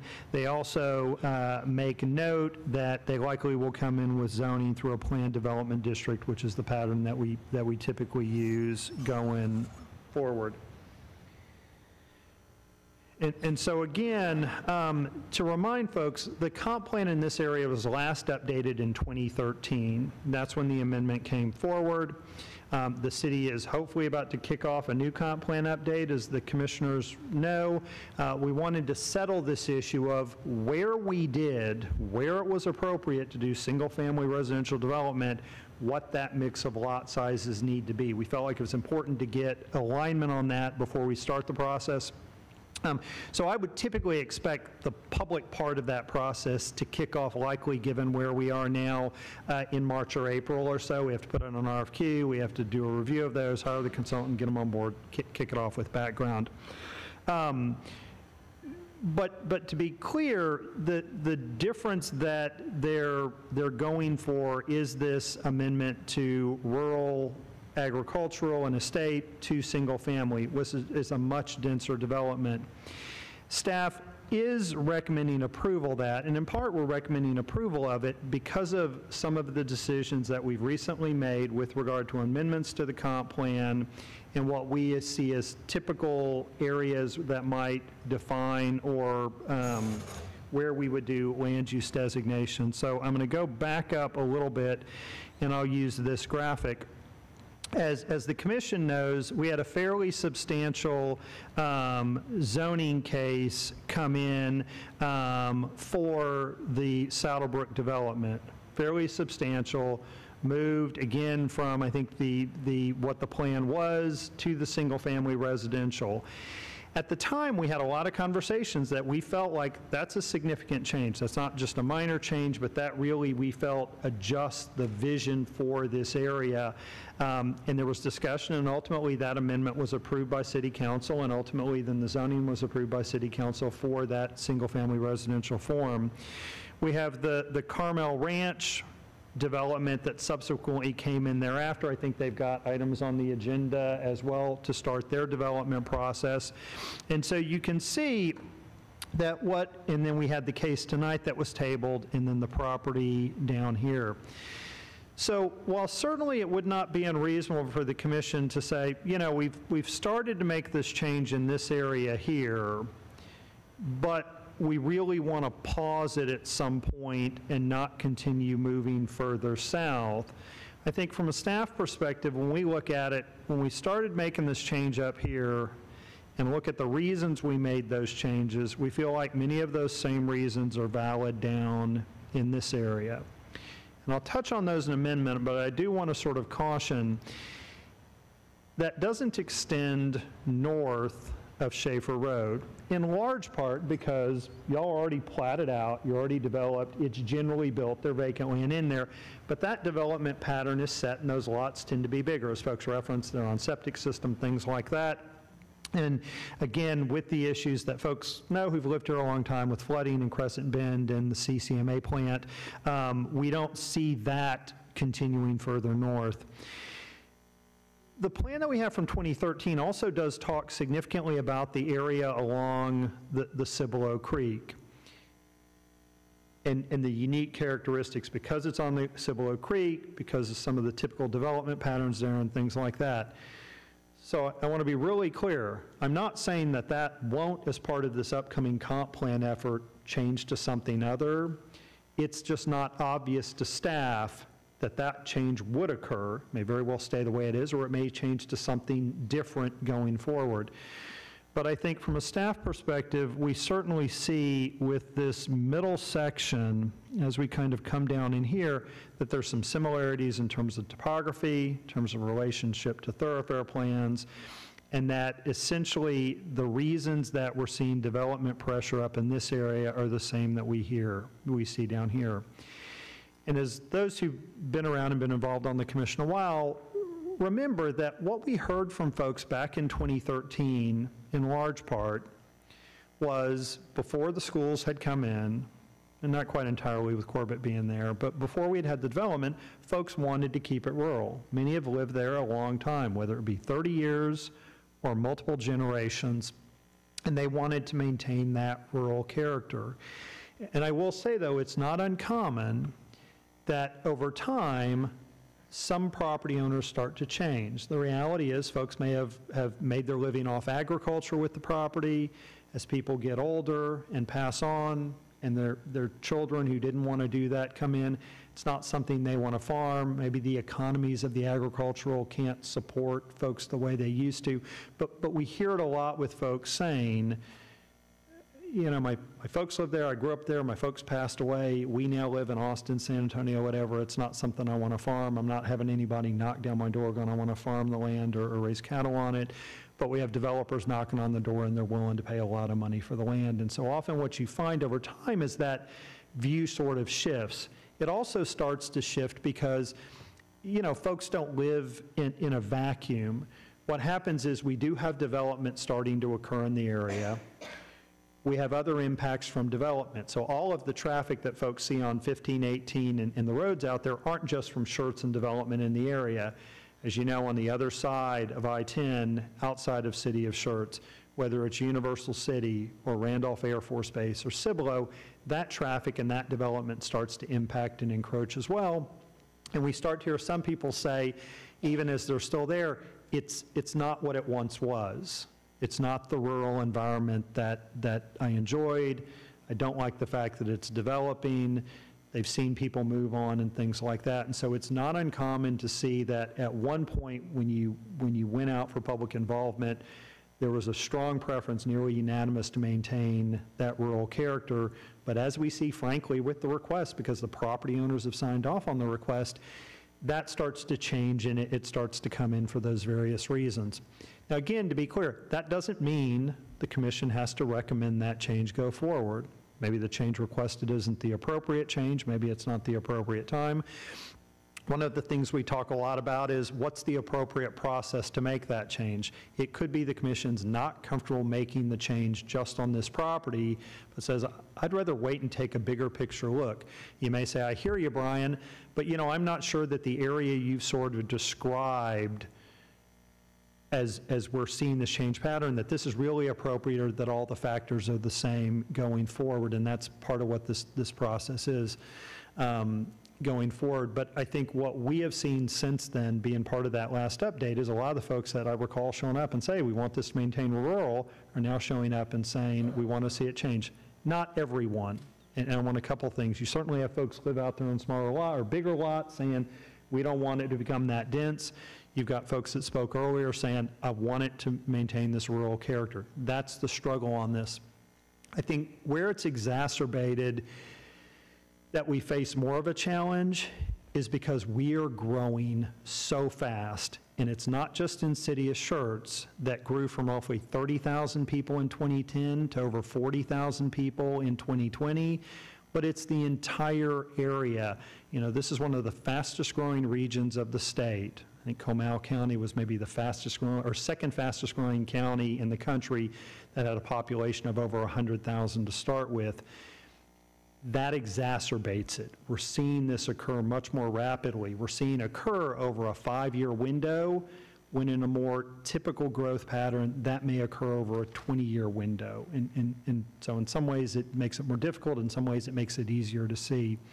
But I think generally staff's belief is that we've started to see this change from that middle core section, and really we would probably say 15, 18 over, not all the way to the Cibolo Creek, but kind of where the boundary of Saddlebrook kind of comes in, and as follows property boundaries, has already been set in motion to go single-family residential.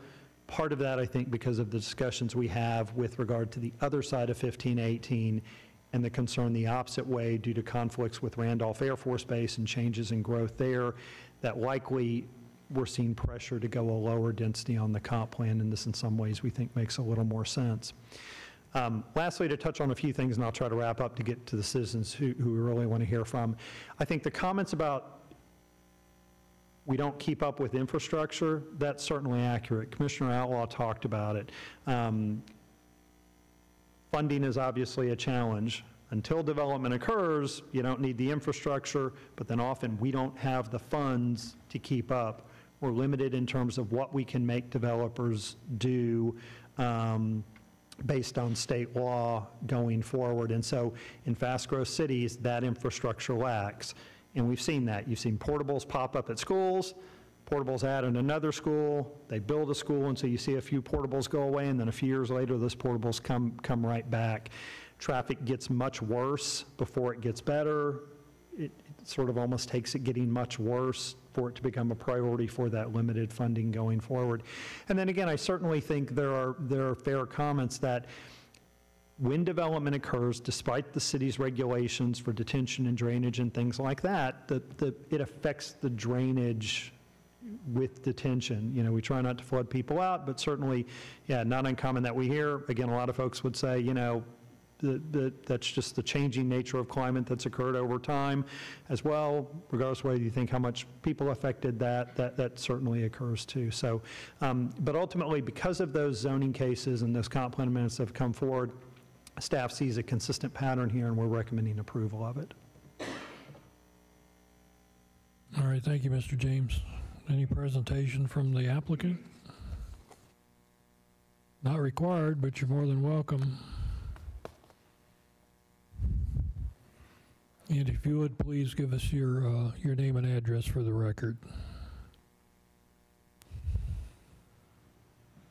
Hello, good evening. All right. Hi, good evening. My name is Marcus Moreno. I'm with Scottfelder Homes. Address is 16103 Via Chavano, San Antonio, Texas, 78249. Gather my stuff here.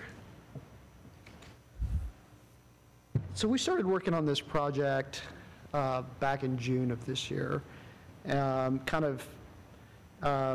Looking at there was a couple pieces of the property that had come on the market. They had some challenges, access, and we also kind of in doing our due diligence, started kind of meeting with staff and talking to them about the area and what they saw as kind of the desired use in this area. You know, we talked about zoning and the process. And then we kept meeting with the landowners, talking to them It's 4 different landowners. Wiederstein family's here. The Hartman family is also here. A couple of the other families are not here. But we ended up assembling about 363 acres that we're planning a master plan community similar to the Crossvine. Different aspects, but Crossvine is a very nice master plan. We are currently building in that master plan. We have been for going on probably 4 or 5 years now. It's been a great community, and in a lot of ways, this is kind of, as that community starts finishing up over the next 5 years, this is kind of an area for us to grow into. These projects take a very long time. There will probably be a rooftop out there on this new project for probably a couple years from now.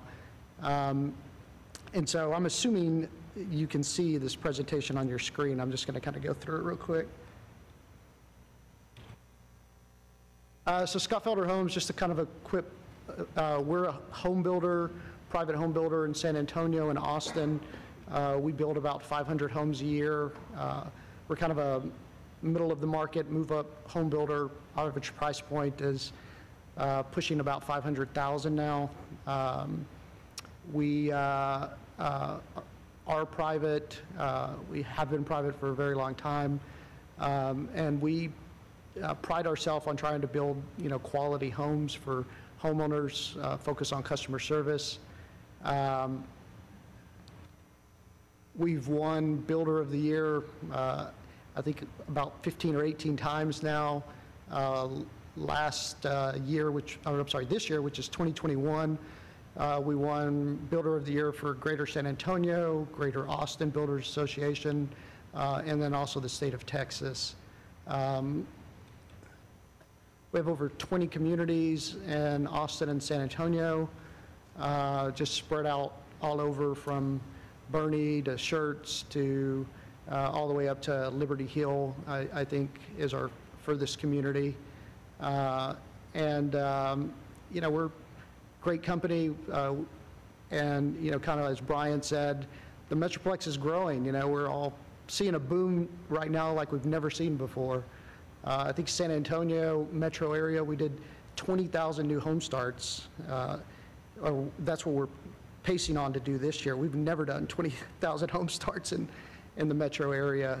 I think the record in 2006 was around 16,000. So just to give you an idea of how much growth is going on, and Austin way exceeds that. And we're trying to find places. People just keep moving in to the Metroplex, and we're trying to find places where we can build quality projects. And Schertz is one of them. I mean, we want to stay in the city and keep building homes. And as I kind of go through this, I'll kind of tell you why this property is an ideal place to do a master plan.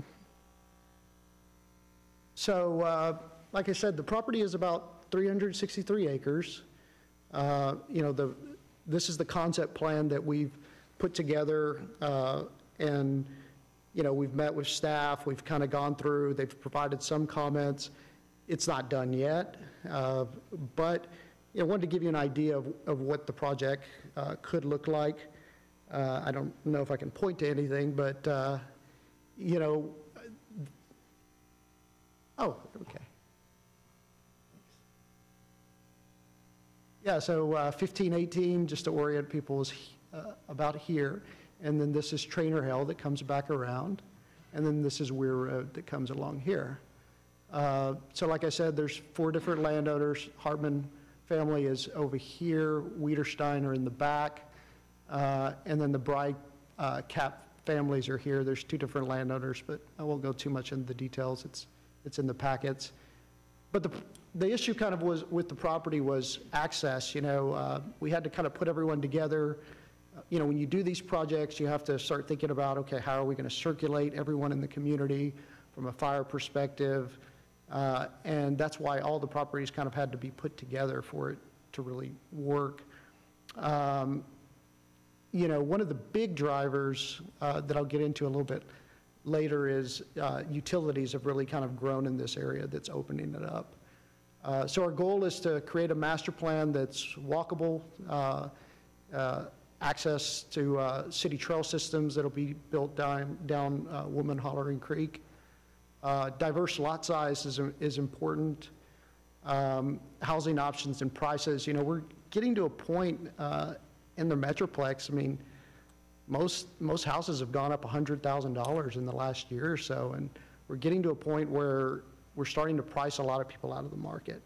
And if we can't figure out ways to replace, you know, these master plans, you know, we're basically going to end up building more apartments. That's just the reality. Because people will continue to come. You won't stop population growth. It's just there. It's a fact. And so, you know, we have to have places to put people. And, you know, the goal in this project is to still be able to get some housing, you know, maybe in the threes, you know, before, you know, on certain lot sizes, you were talking in the twos. It's almost impossible to get housing in the 200,000s anymore. Home sites that are proposed, you know, this is 363 acres.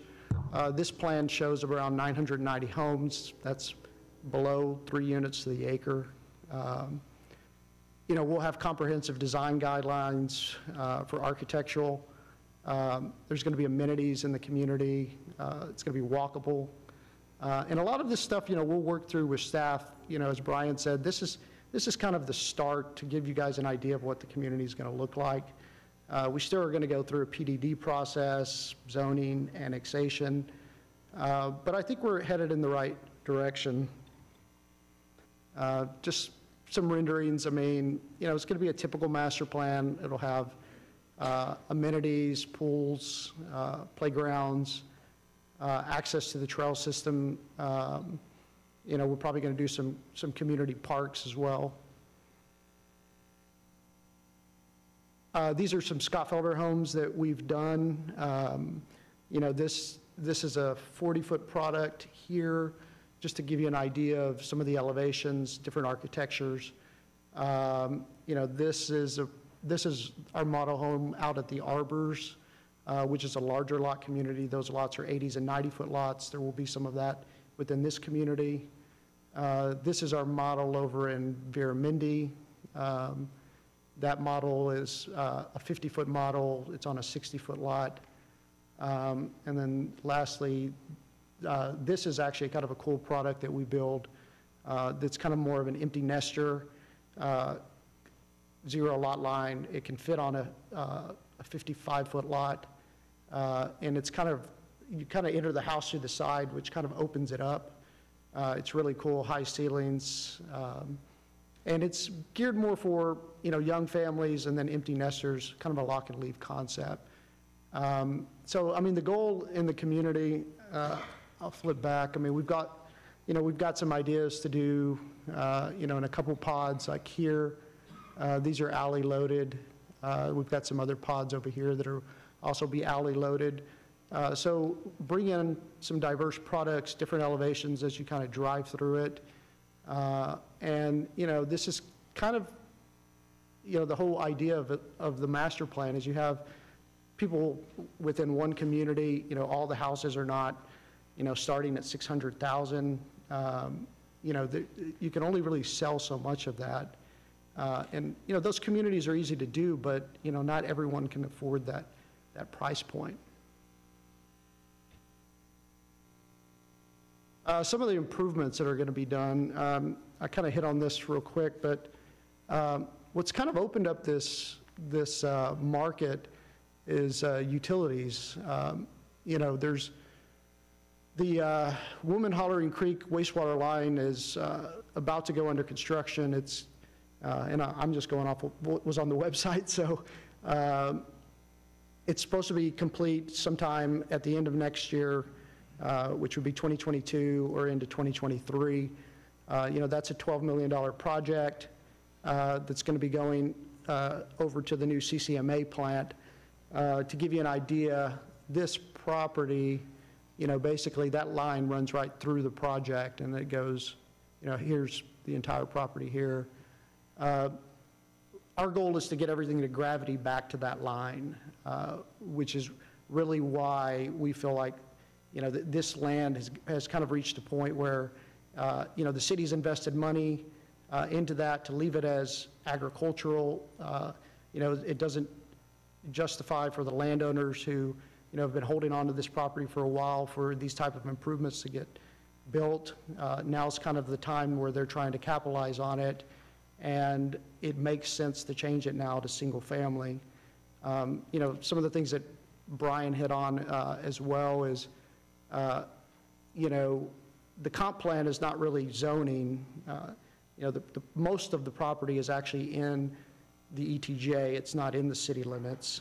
A portion of it's under a development agreement, which leaves it as agriculture. But our goal is to come in and work with staff and say, okay, let's create, a nice community, and, where we have diverse housing and not just, where we go in and do, just 70s and 80-foot lots and the whole project, and it's just very expensive.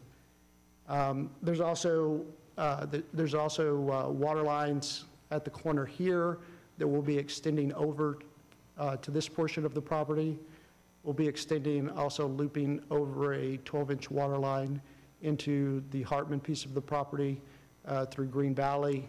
Like I said, there's been elevated storage tanks built by both water companies.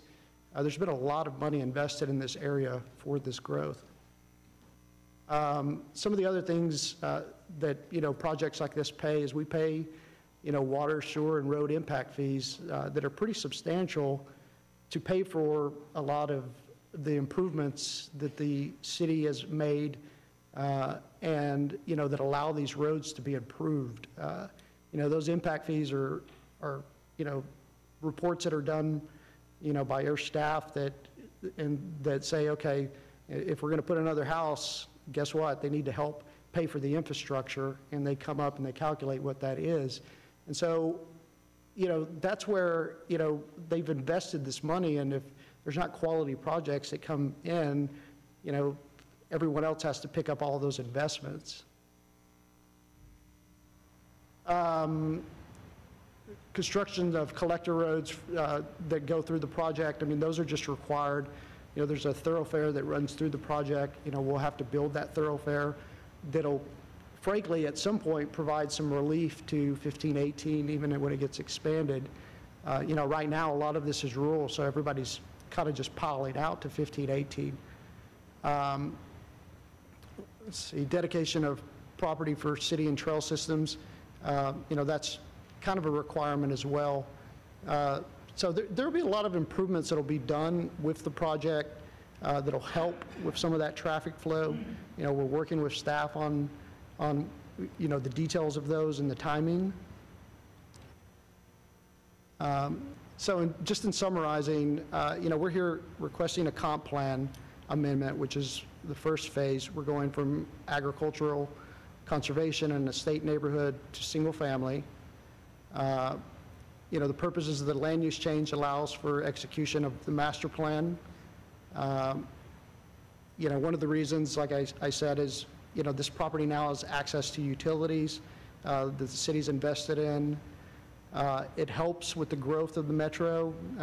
If we can get homeowners, single-family homeowners, that helps build equity for those families, gets them out of apartments into the city of Schertz, increases the tax base through sales tax, growth in businesses. Realtors survive off of all this, and again, this provides for diverse housing options and affordability. And so step two, if we move through this today, would be, we're going to apply for annexation and zoning, and we'd be working with staff over the next couple months on finalizing the PDD details. So that's it. Thank you, sir. Appreciate the input. Hey, once again, this is a public hearing. So again, I will open the meeting for public input. Anyone wishing to address the commission on this topic is welcome to step up to the microphone.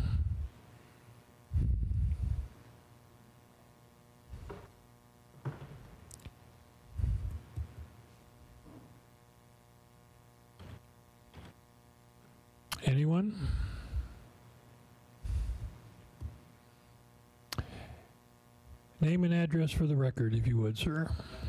Okay. Charlie Lentzman, 8447 Trainer Hill Road.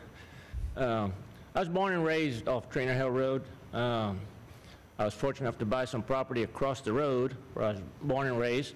It's rural, it's agricultural, and we'd like to keep it that way, so I oppose the rezoning. But as a lady stated earlier, when we were approached about 10 years ago about annexation, we were told we were going to keep that area rural, because that's what it is. It's all family farms, been in there my parents have lived there since 1950. My property adjoins Mr. Pinshorn. He's been there for a couple of generations. So we'd like to keep it that way if at all possible. I know growth, like the gentleman said, it's this area, Comal County, Bexar County. It's crazy, but I would suggest or request to give consideration, if there's zoning does go through, that there's some subdivisions along 1518 that have larger lots. I wouldn't be opposed to the 1 acre custom homes. The dense population they're talking about, I'm opposed to that 100%. So I'd just like for you to give consideration to the people that we've been there, that we've been rural. Sometimes we had to walk a mile to see our neighbor. They're getting closer by the day, but we'd like to keep it rural if at all possible. We do change, consider larger lots for custom homes, not dense housing. As we were told 10 years ago, keep it rural. I think that would be as close to rural as you could do. Thank you. You're welcome, sir. Anyone else?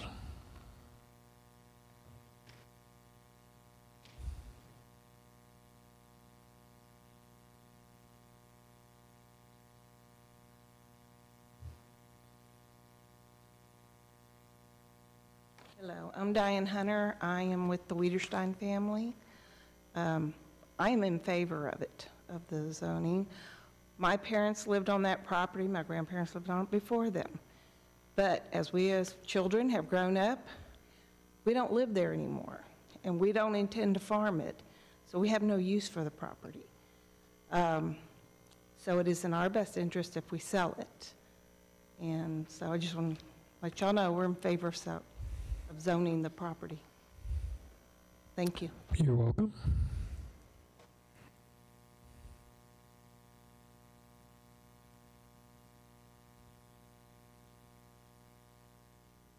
I'm Becky Robertson. I live at 9275 Weir Road, Cibolo, and I live on the Wiederstein estate, and I am in favor of the zoning. All right, thank you.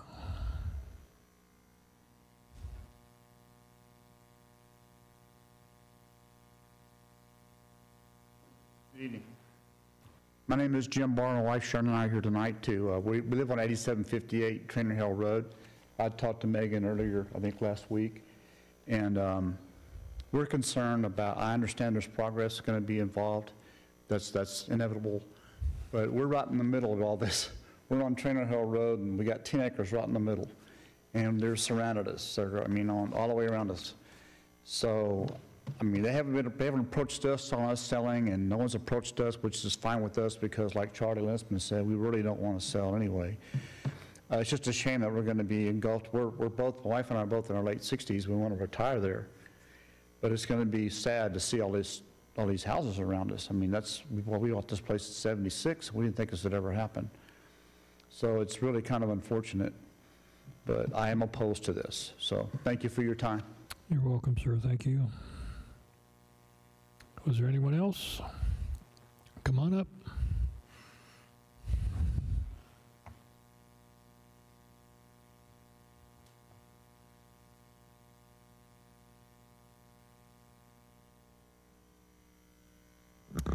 My name is Valerie Hartman, and it's nice to be up here talking to y'all.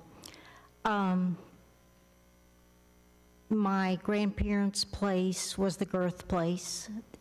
It's actually now in Hartman and Boitnagel Farm.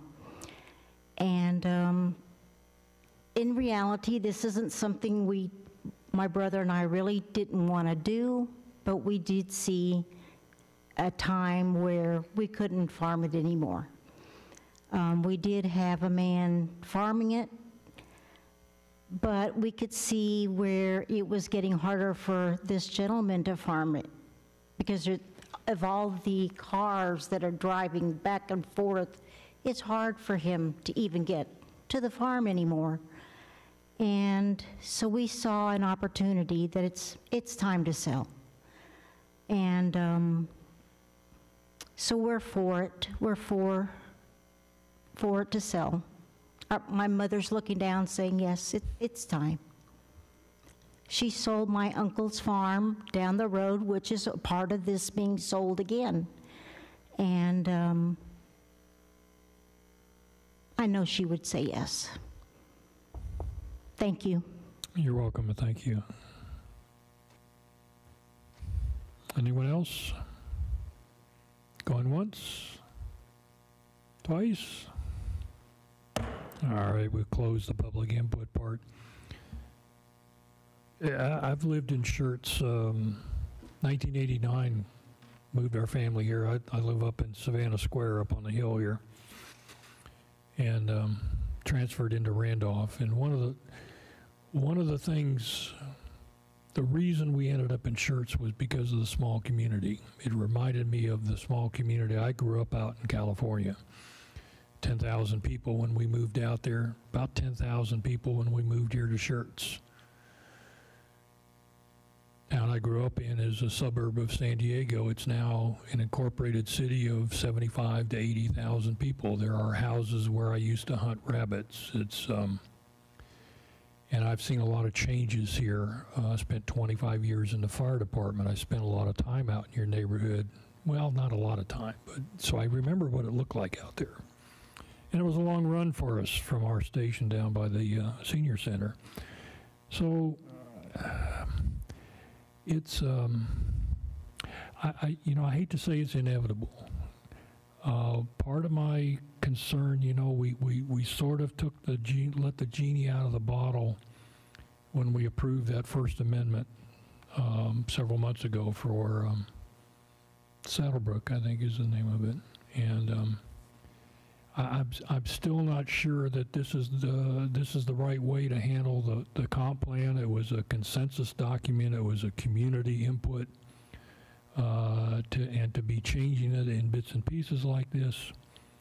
Although I would be really surprised if the new comp plan didn't basically show us what we're seeing growing out there. One of the things that bothers me about this particular one is the cutout, if you will. There's looks like 1, 2, 3, 4 lots and 5 lots across there that are surrounded by the new subdivision, and looking at your master plan, unlike what I've seen coming out of Crossvine,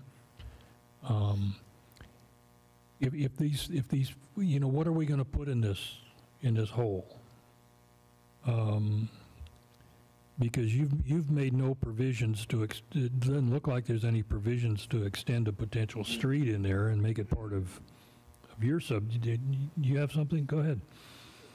On that night, I can certainly appreciate that, and I'll comment on the stub out. So, again, what the applicant showed was sort of an initial early stage schematic. As we go forward, what we're going to do is look at those property ownerships, think about those questions of what happens down the road, 5 years, 10 years, 20 years.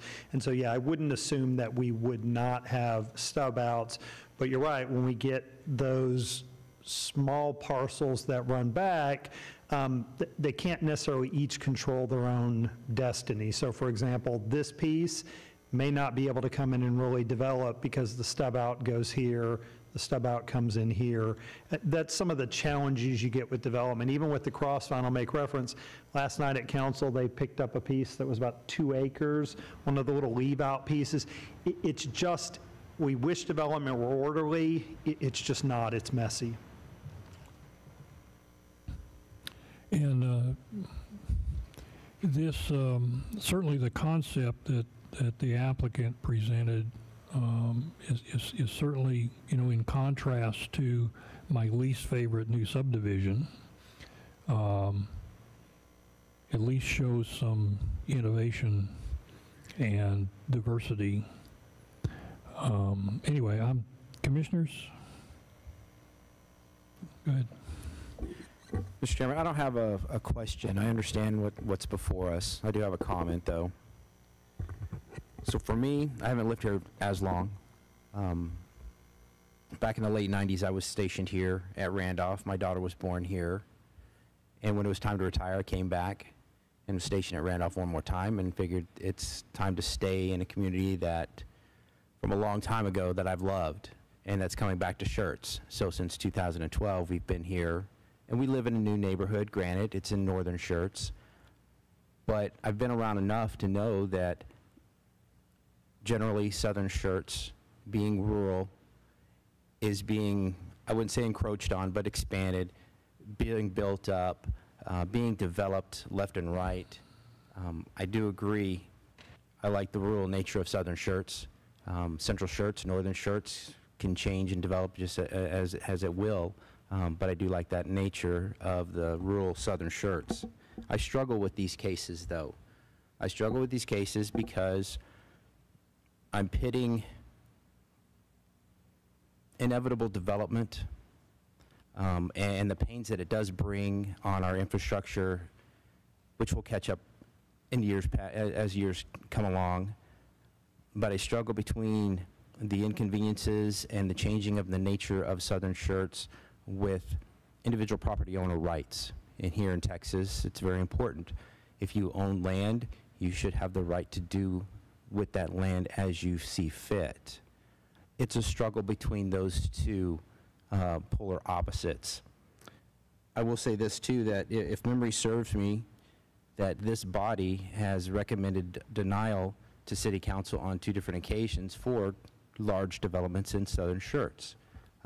They've recommended denial, and City Council has gone against that recommendation and has approved these large developments. Got it? That might be the way things are changing. City Council does represent the people. We are just a body of people as well. And with that in mind, and the inevitable development that's down there, I agree with people that are saying slow down a little bit too. I think we should slow down a little bit and let some things catch up, and let some things finish out. Let's see what the impacts are on all of this rapid growth that we see. Mr. Chairman, that's really all I have to say. All right, thank you, sir. Anyone else?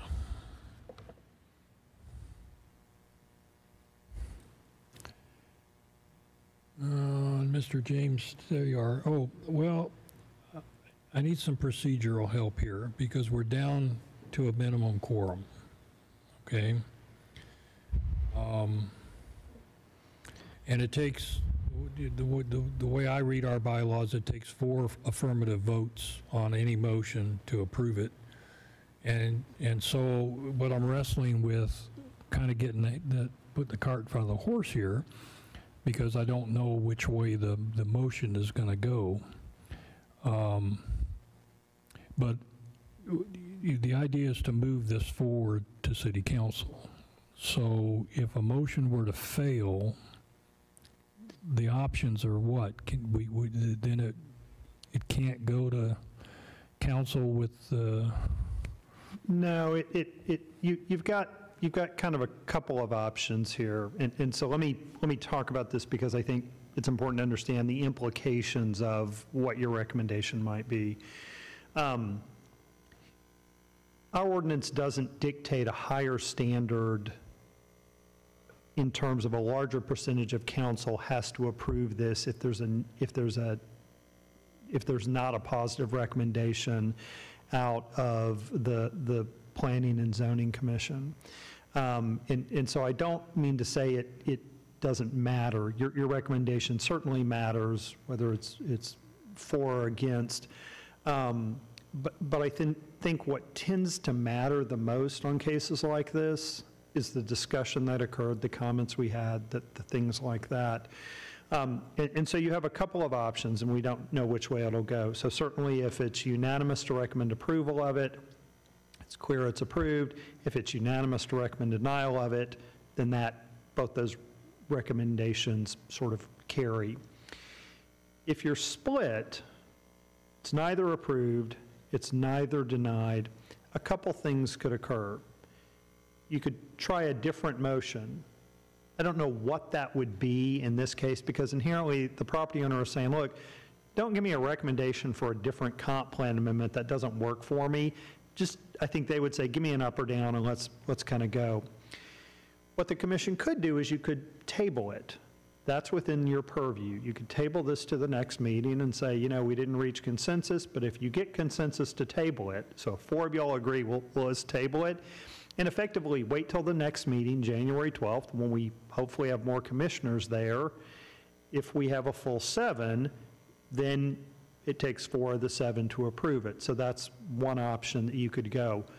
Ultimately, though, if you can't agree on a motion that gets the 4, either to table, approval, or denial, at some point, it's considered a denial and goes forward with a denial recommendation. You sort of hit that impasse that happens sometimes, that we couldn't recommend approval. Inherently, there was not a recommendation for approval, which effectively leads you to kind of a denial, as we've heard before on cases, and it would move forward that way.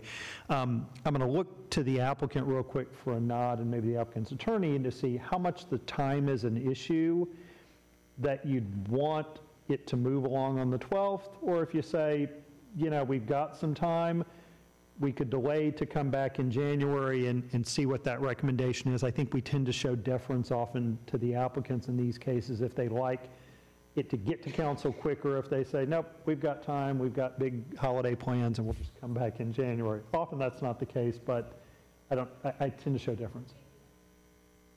So I think the applicant would prefer to move it along, even if that means you can't reach agreement and it moves forward with that denial, move it forward that way. So that would be my recommendation, is that you not table it. Okay. In deference. Well, something for the commissioners to consider. We heard, at our last meeting, we heard the presentation from the subcommittee that looked at straight zoning and PDD.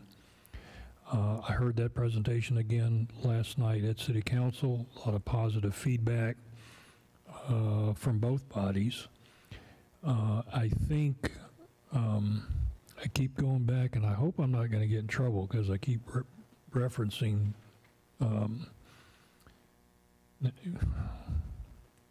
what is it, Story? What? Saddlebrook. Saddlebrook, okay. We were not impressed by the, that to me was an extremely dense,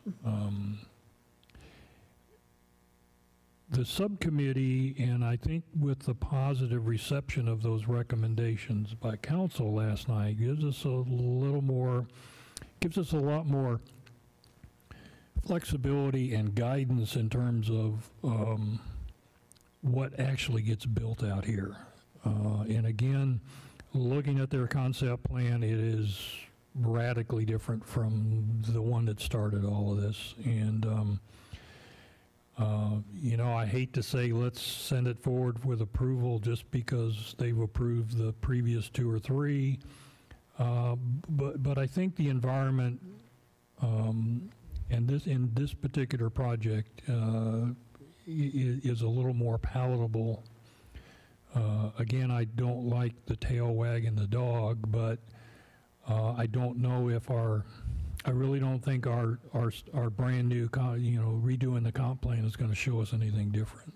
So, commissioners, with that, if no one else has anything to add, this is a recommendation to City Council to either we approve it or deny it. And if I may, sure, go ahead. Person, just add one comment, just as a reminder. As I mentioned earlier before the previous item, the comp plan designation is sort of a broad, high-level designation. So even within the single-family residential designation, they're asking for what may be appropriate for zoning on one property might not be the same thing that's appropriate on another property. So for instance, where you have these leave-out kind of ag pieces, that may affect that land use plan and the lot size and density close to those, as opposed to areas further over. So again, I will say that we try to be real clear with applicants as they move forward that generally the concept is agreeable here. When it goes through zoning, what we don't want to do is get to annexation and then grant a zoning that they can't live with, so we work through it. But I simply say that zoning is not a one-size-fits-all, clearly with the PDD that the applicant referenced, and so you have ability. But generally, it's within that single-family format, but you can work the PDD around some of those considerations, if that helps. Sir. So would someone care to make a motion? I can't, unfortunately. The bylaws don't allow me, so. I'd like to make one statement just real quick, though, too. Just agreeing with the chairman as far as the comprehensive land use plan. It's out there. Yes, it's a little old, but it was a consensus document with public input. And until we get another one, I don't feel comfortable with it. So I'm going to make a motion, Mr. Chair, that we recommend to City Council to deny CZ 2021-016. Second. All right, I have a motion to recommend denial from Commissioner Odom and a second from Commissioner Platt.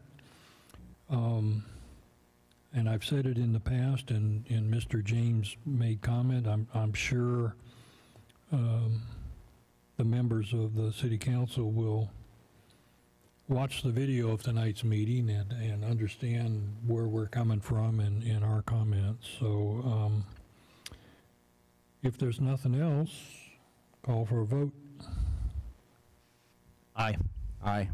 Aye. Aye.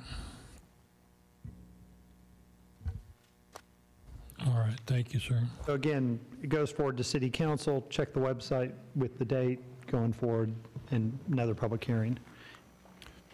All right, at this time, we're going to backtrack. I think Mr. Price has been sitting out there long enough. And we'll go back to item 4D, PC 2018-003 EXT.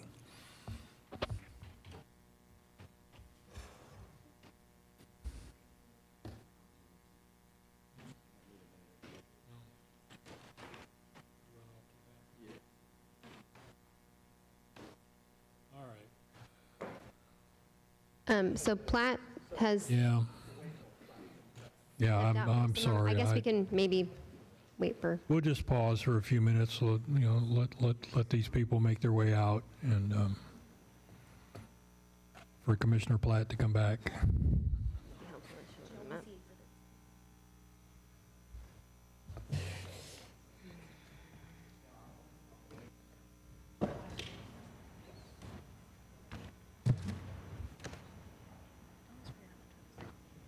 Mm-hmm.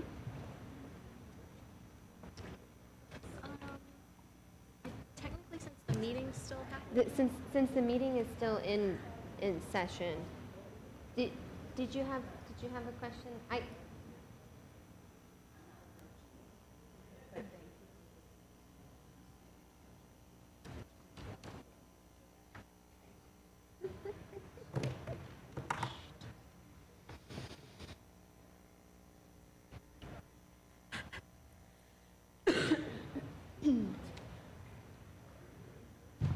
Wake up over there.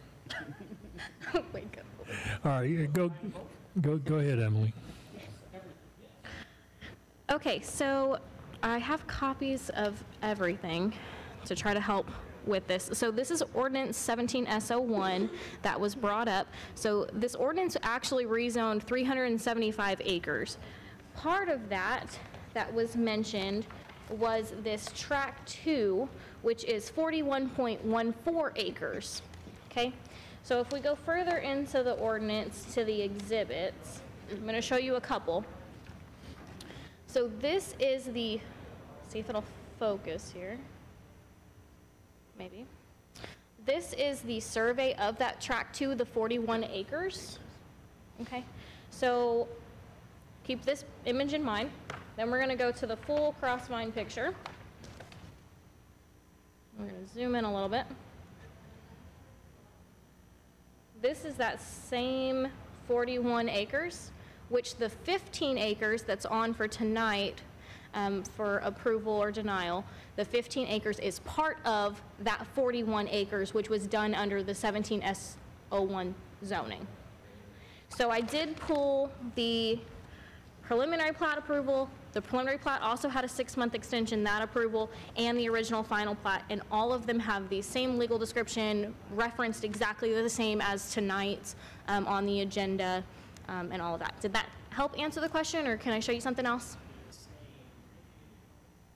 The same as the approval for extensions, but they still don't match the exhibit in the original ordinance. So the 15 acres is out of that 41 acres that your reference is track 2, that's referenced as track 2 in here. The 15 is out of that 41. That exact picture in the exhibit in the one from tonight is the exact same one from the ordinance, mirror image with a different description on it. That's my concern. So if you go further into that paperwork and it actually shows the lots and the lines, the description on that one is different than the one that we have tonight, and it's the exact same picture. So, not this one, not that exhibit, which? That one. That one. This one? So it's conceptual. So when you look at that exhibit, and then you go to the page I referenced, which I think is page 4, which discusses this exhibit right here, as section 2, that legal description is different than what's on the same exact picture that's in tonight's packet. So this 15 acres is part of the track 2 that you're referencing. Right. This, okay, so if we look at, do you have, I'm just gonna show, this is from the preliminary plat. So if you look at, this is the 15 acres, right? Right. That fits in right here into the 41 acres. So this survey is for that whole piece that was part of the 375 acre zoning. And this is just a portion of that 41.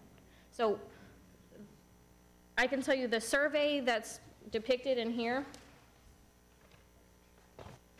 as track 2, all of this information is the same as what's on the plats that were previously approved and the one on tonight. It's just the acreage changes because it's not the whole 41 acres that was part of the zoning. It's only the 15, which is the garden home. The 41 includes the garden home, the multifamily apartment complex portion, all of that. Okay.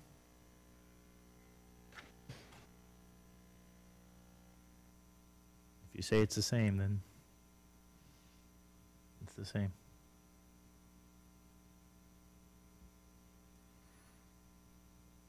Anyone else? All right, so we're looking for a motion to either approve or deny PC 2018-003 EXT.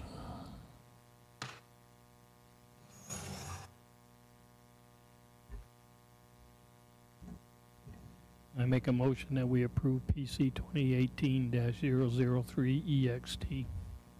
A motion to approve from Commissioner Ray. Do I have a second? I'll second.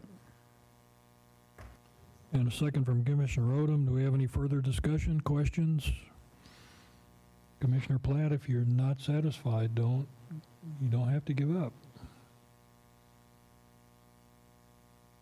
But, you know, I'll be... It's the same. Well, yeah. All right. I will rely on the word of the... Okay, well, then I'll call for the vote. Aye. Aye. Aye. Aye. All right, so we have 4 ayes and none opposed. That motion passes.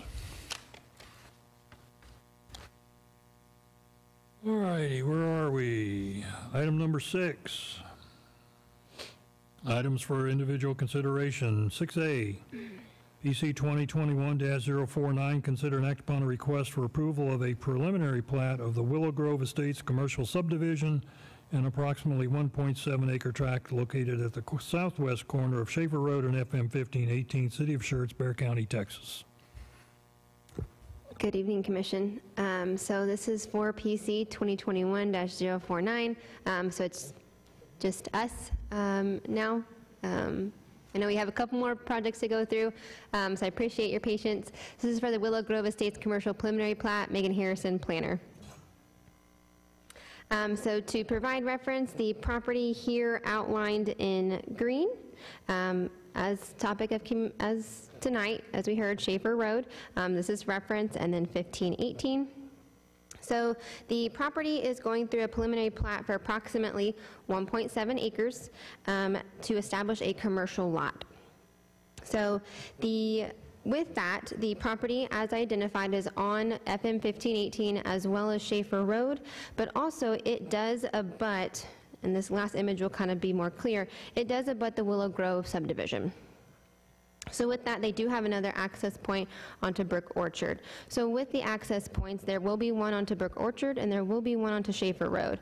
However, as we did hear tonight, that there is the FM 1518 expansion going through, so they are doing a dedication of 10 feet. So with that, TxDOT did review this plat because it is along FM 1518, and they are going to be requiring a 1-foot non-access easement along FM 1518. So due to the location of this property, you know, they're at a pretty busy intersection, as we've heard tonight, of Schaefer Road and FM 1518, and then you already have Brook Orchard, which is the entrance to the Willow Grove subdivision. There was not enough distance to allow another entrance onto this already busy roadway. Therefore, TxDOT having that being placed on the plat.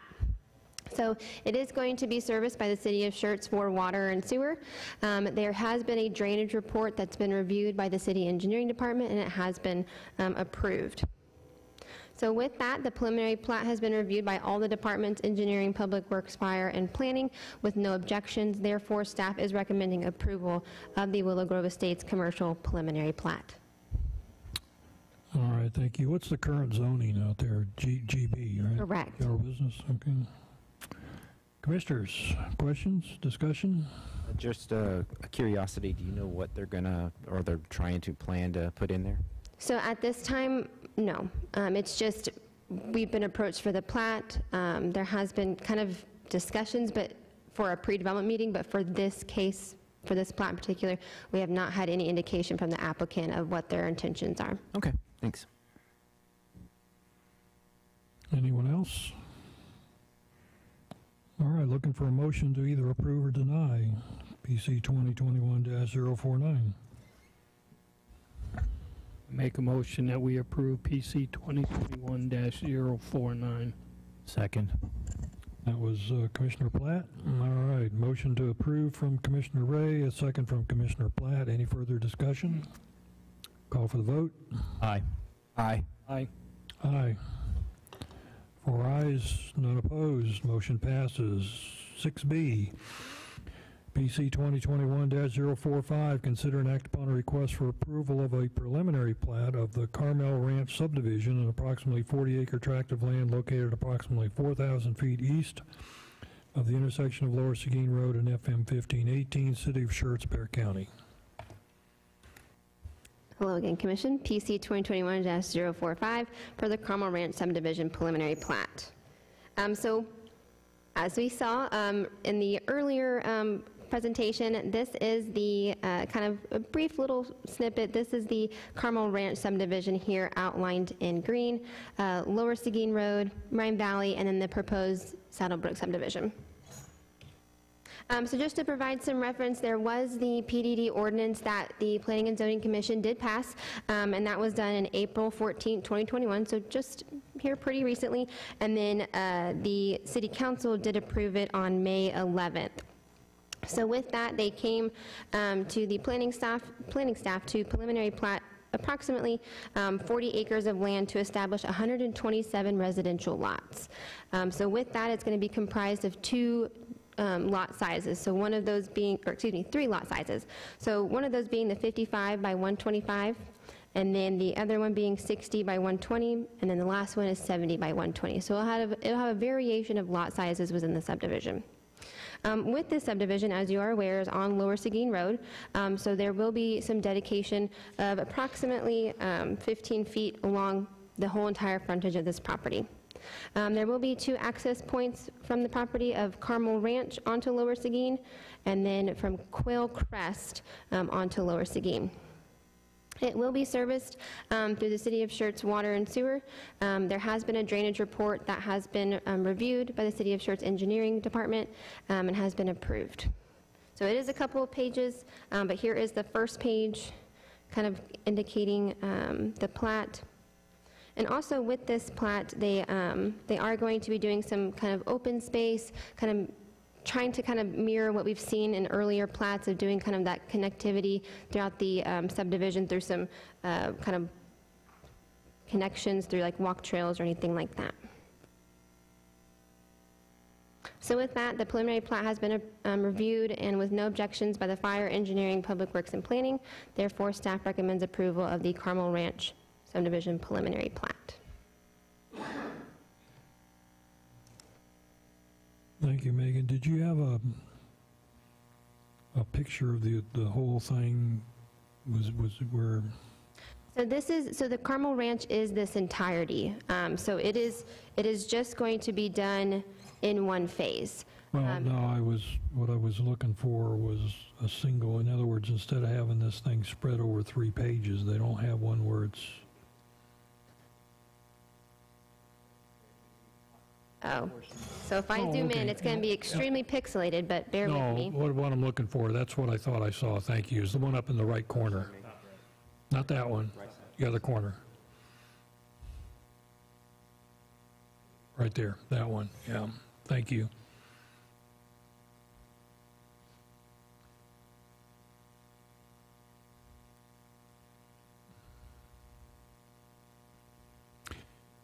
Now, at the time the PDD was approved, again, as I mentioned to you the other day, memory gets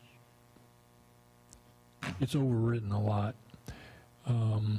But I think I see what I'm looking for. I was looking for some extension into the adjacent properties to the west, and it looks to me like just, well, to me, that's the south. But if you go up that road, it looks like well, you just went by it. That intersection right there is a stub out, okay. So what I started to ask for, this is in conformance with the master plan?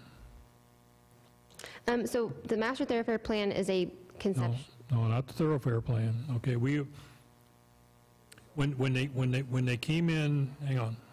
When they came in to amend the comp plan, and then when they came in with the PDD, they showed us a concept master plan, right?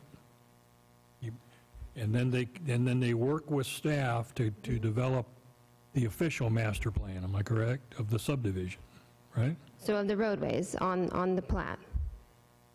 I guess maybe in other words, how the streets are laid out, where the park's going to be, how many lots there are, correct? Okay, so 2 parts. It is in conformance with the PDD and what was presented and is written in the ordinance. So the master plan phase typically is only required if the subdivision is going to be done in phases. Oh, okay. So if you think, Rhine Valley, it's in multiple units, so it had to go through that master development plan MDP process. Okay. Since the full acreage is on this preliminary plat, they're not required to do that. Yeah, okay. That's what I was fishing for. Thank you, Emily. So again, you might be this might be my number 2 least favorite subdivision, but anyway, all right. So all we're again, this is just, we've gone past this is just plat approval. So.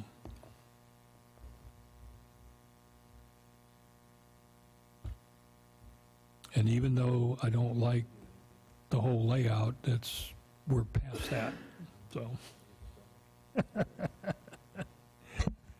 Mr. Chairman, I motion to approve PC 2021-045. I'll second that. All right, I have a motion to approve from Commissioner Platt, a second from Commissioner Odom. Any other discussion or questions? Call the vote. Aye. Aye. Aye. Aye. 4 ayes, none opposed, motion passes. Thank you.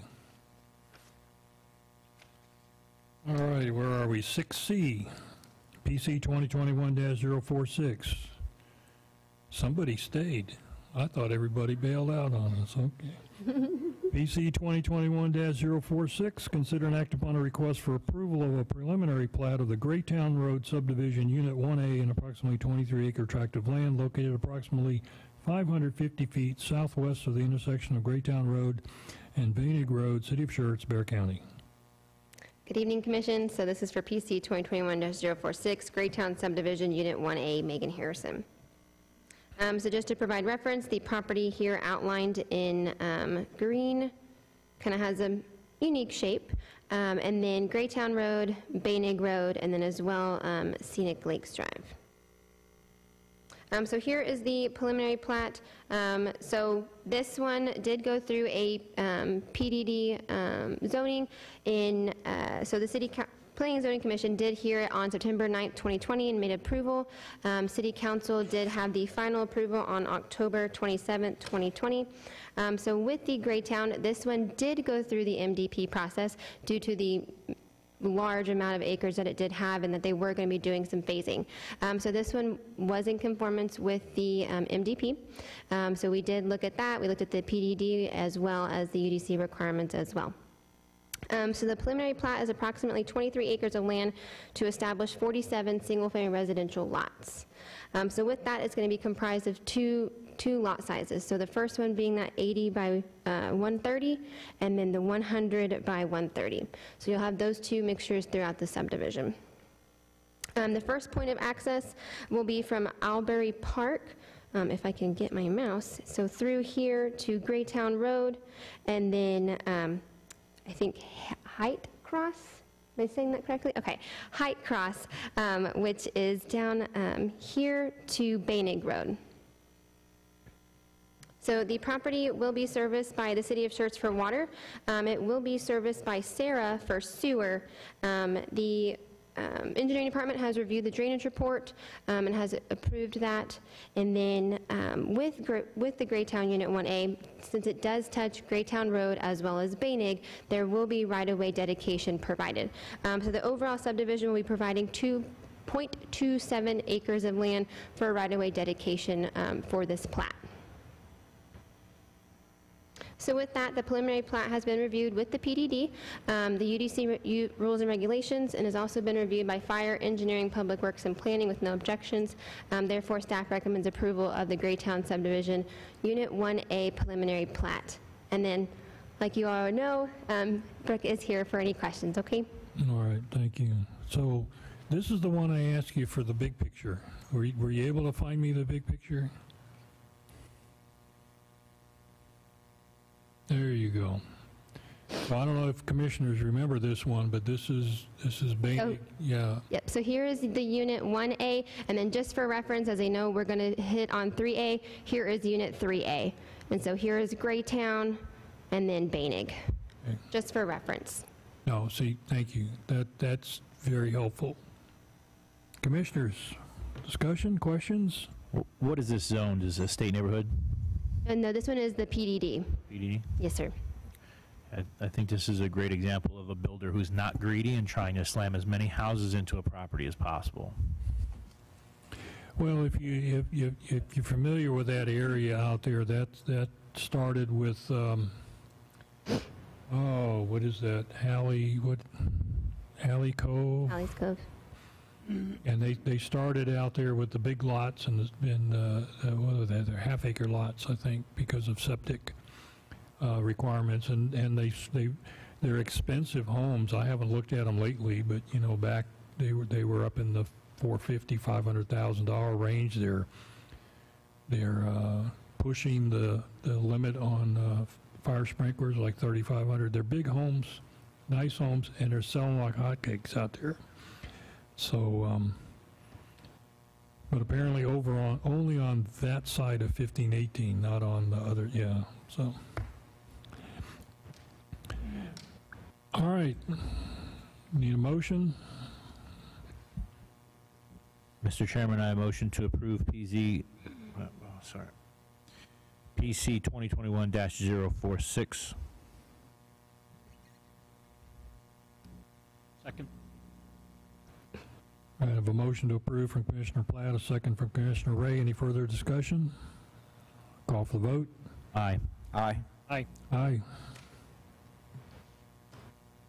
4 ayes, none opposed, the motion passes. Item D, PC 2021-047, consider and act upon a request for approval of a preliminary plat of the Graytown Subdivision Unit 3A, an approximately 29-acre tract of land located on Graytown Road, roughly 3,000 feet northwest of the intersection of Graytown Road and I-10, City of Schertz, Bear County. Your turn. Last one. PC 2021-047 for Graytown Unit 3A preliminary plat. So as we kind of saw in the MDP exhibit, but here as well outlined in green is the Graytown Unit 3A, and then here is Graytown Road. So the preliminary plat is approximately 29 acres and will be comprised of 65 single-family residential lots. And just as Unit 1A, it'll have the 2 lot sizes, so that 80 by 130 and that 100 by 130. So you'll see that kind of mixture throughout the subdivision. The property will have the point of access from Watchkin Lane to Graytown Road, and then which turns into Netherford right here. And Netherford, you can't see it, but imagining when Unit 4, Unit 5, all these other units that are below Unit 3A come in, it will connect kind of down through here. The other point of access will be through Shaftesbury onto Graytown Road right here. So the property will be serviced by the City of Schertz for water, and then Sarah for sewer. The engineering department did review the drainage report, and then with that, they will be doing dedication just like with Unit 1A, since they are touching Graytown Road. There will be 0.755 acres of land for dedication with this plat. So like the other one, it's a couple pages. So with that, the preliminary plat has been reviewed with the PDD, and the Fire, Engineering, Planning, and Public Works Departments reviewed it with no objections. Therefore, staff is recommending approval of Graytown Unit 3A. All right, thank you. I did want to ask, serviced by Sarah, does that mean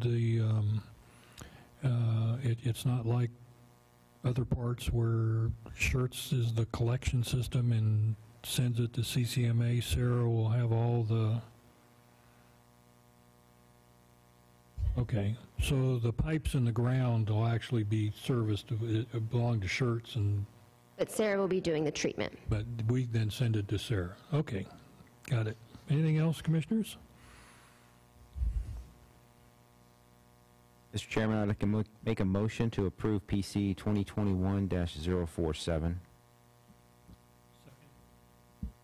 I have a motion to approve from Commissioner Odom, a second from Commissioner Ray. Any further discussion? Call for the vote. Aye. Aye. Aye. Aye. 4 ayes, none opposed, motion passes. Thank you. Item 7, requests and announcements. Request by commissioners to place items on a future planning and zoning agenda. Anything? Item B, announcements by commissioners. Mr. Chairman, I'd just like to take a minute to tell the city staff thank you. Thank you for all the hard work that you do on all of these cases. Thank you for bringing this to the commission in such a professional manner. And I'd like to also say happy holidays, since we won't see anybody until after the new year. Happy New Year as well, and the same to the commissioners up here. Happy holidays and Happy New Year. Thank I you. second that. Anyone else? Announcements by city staff. I'm back. So, at the last meeting, there was a kind of a forgotten piece that the Slim Chickens, that was part of the kind of overview that we provide in the packets for the information. This, I did not provide the image of this. So it is a 3,700 square foot chicken drive-through restaurant, if you will. I actually can say, when I went up to Tyler, Texas, I did do a taste test, and I can tell Emily that the desserts that are in the mason jars are quite excellent. So when it does come, you will most likely see me and Emily, if not maybe Tiffany too, maybe Brian will go too, in the Slim Chickens restaurant, eating the desserts out of the mason jars. This one is the Verde Schertz Medical Office Building. It is a 53,000 approximately square foot building. So if you would think Verde Parkway, across the street is Amazon, just to provide some reference. So this one was also, that has come into the city for development as well. With that, I have nothing else. All right, thank you very much. Item number 8, information available in the Planning and Zoning Commission packets. No discussions to occur. They have a list of our current projects and where they stand with City Council. And that concludes our business. I will say happy holidays, Merry Christmas, and we'll see you all next year. This meeting's adjourned.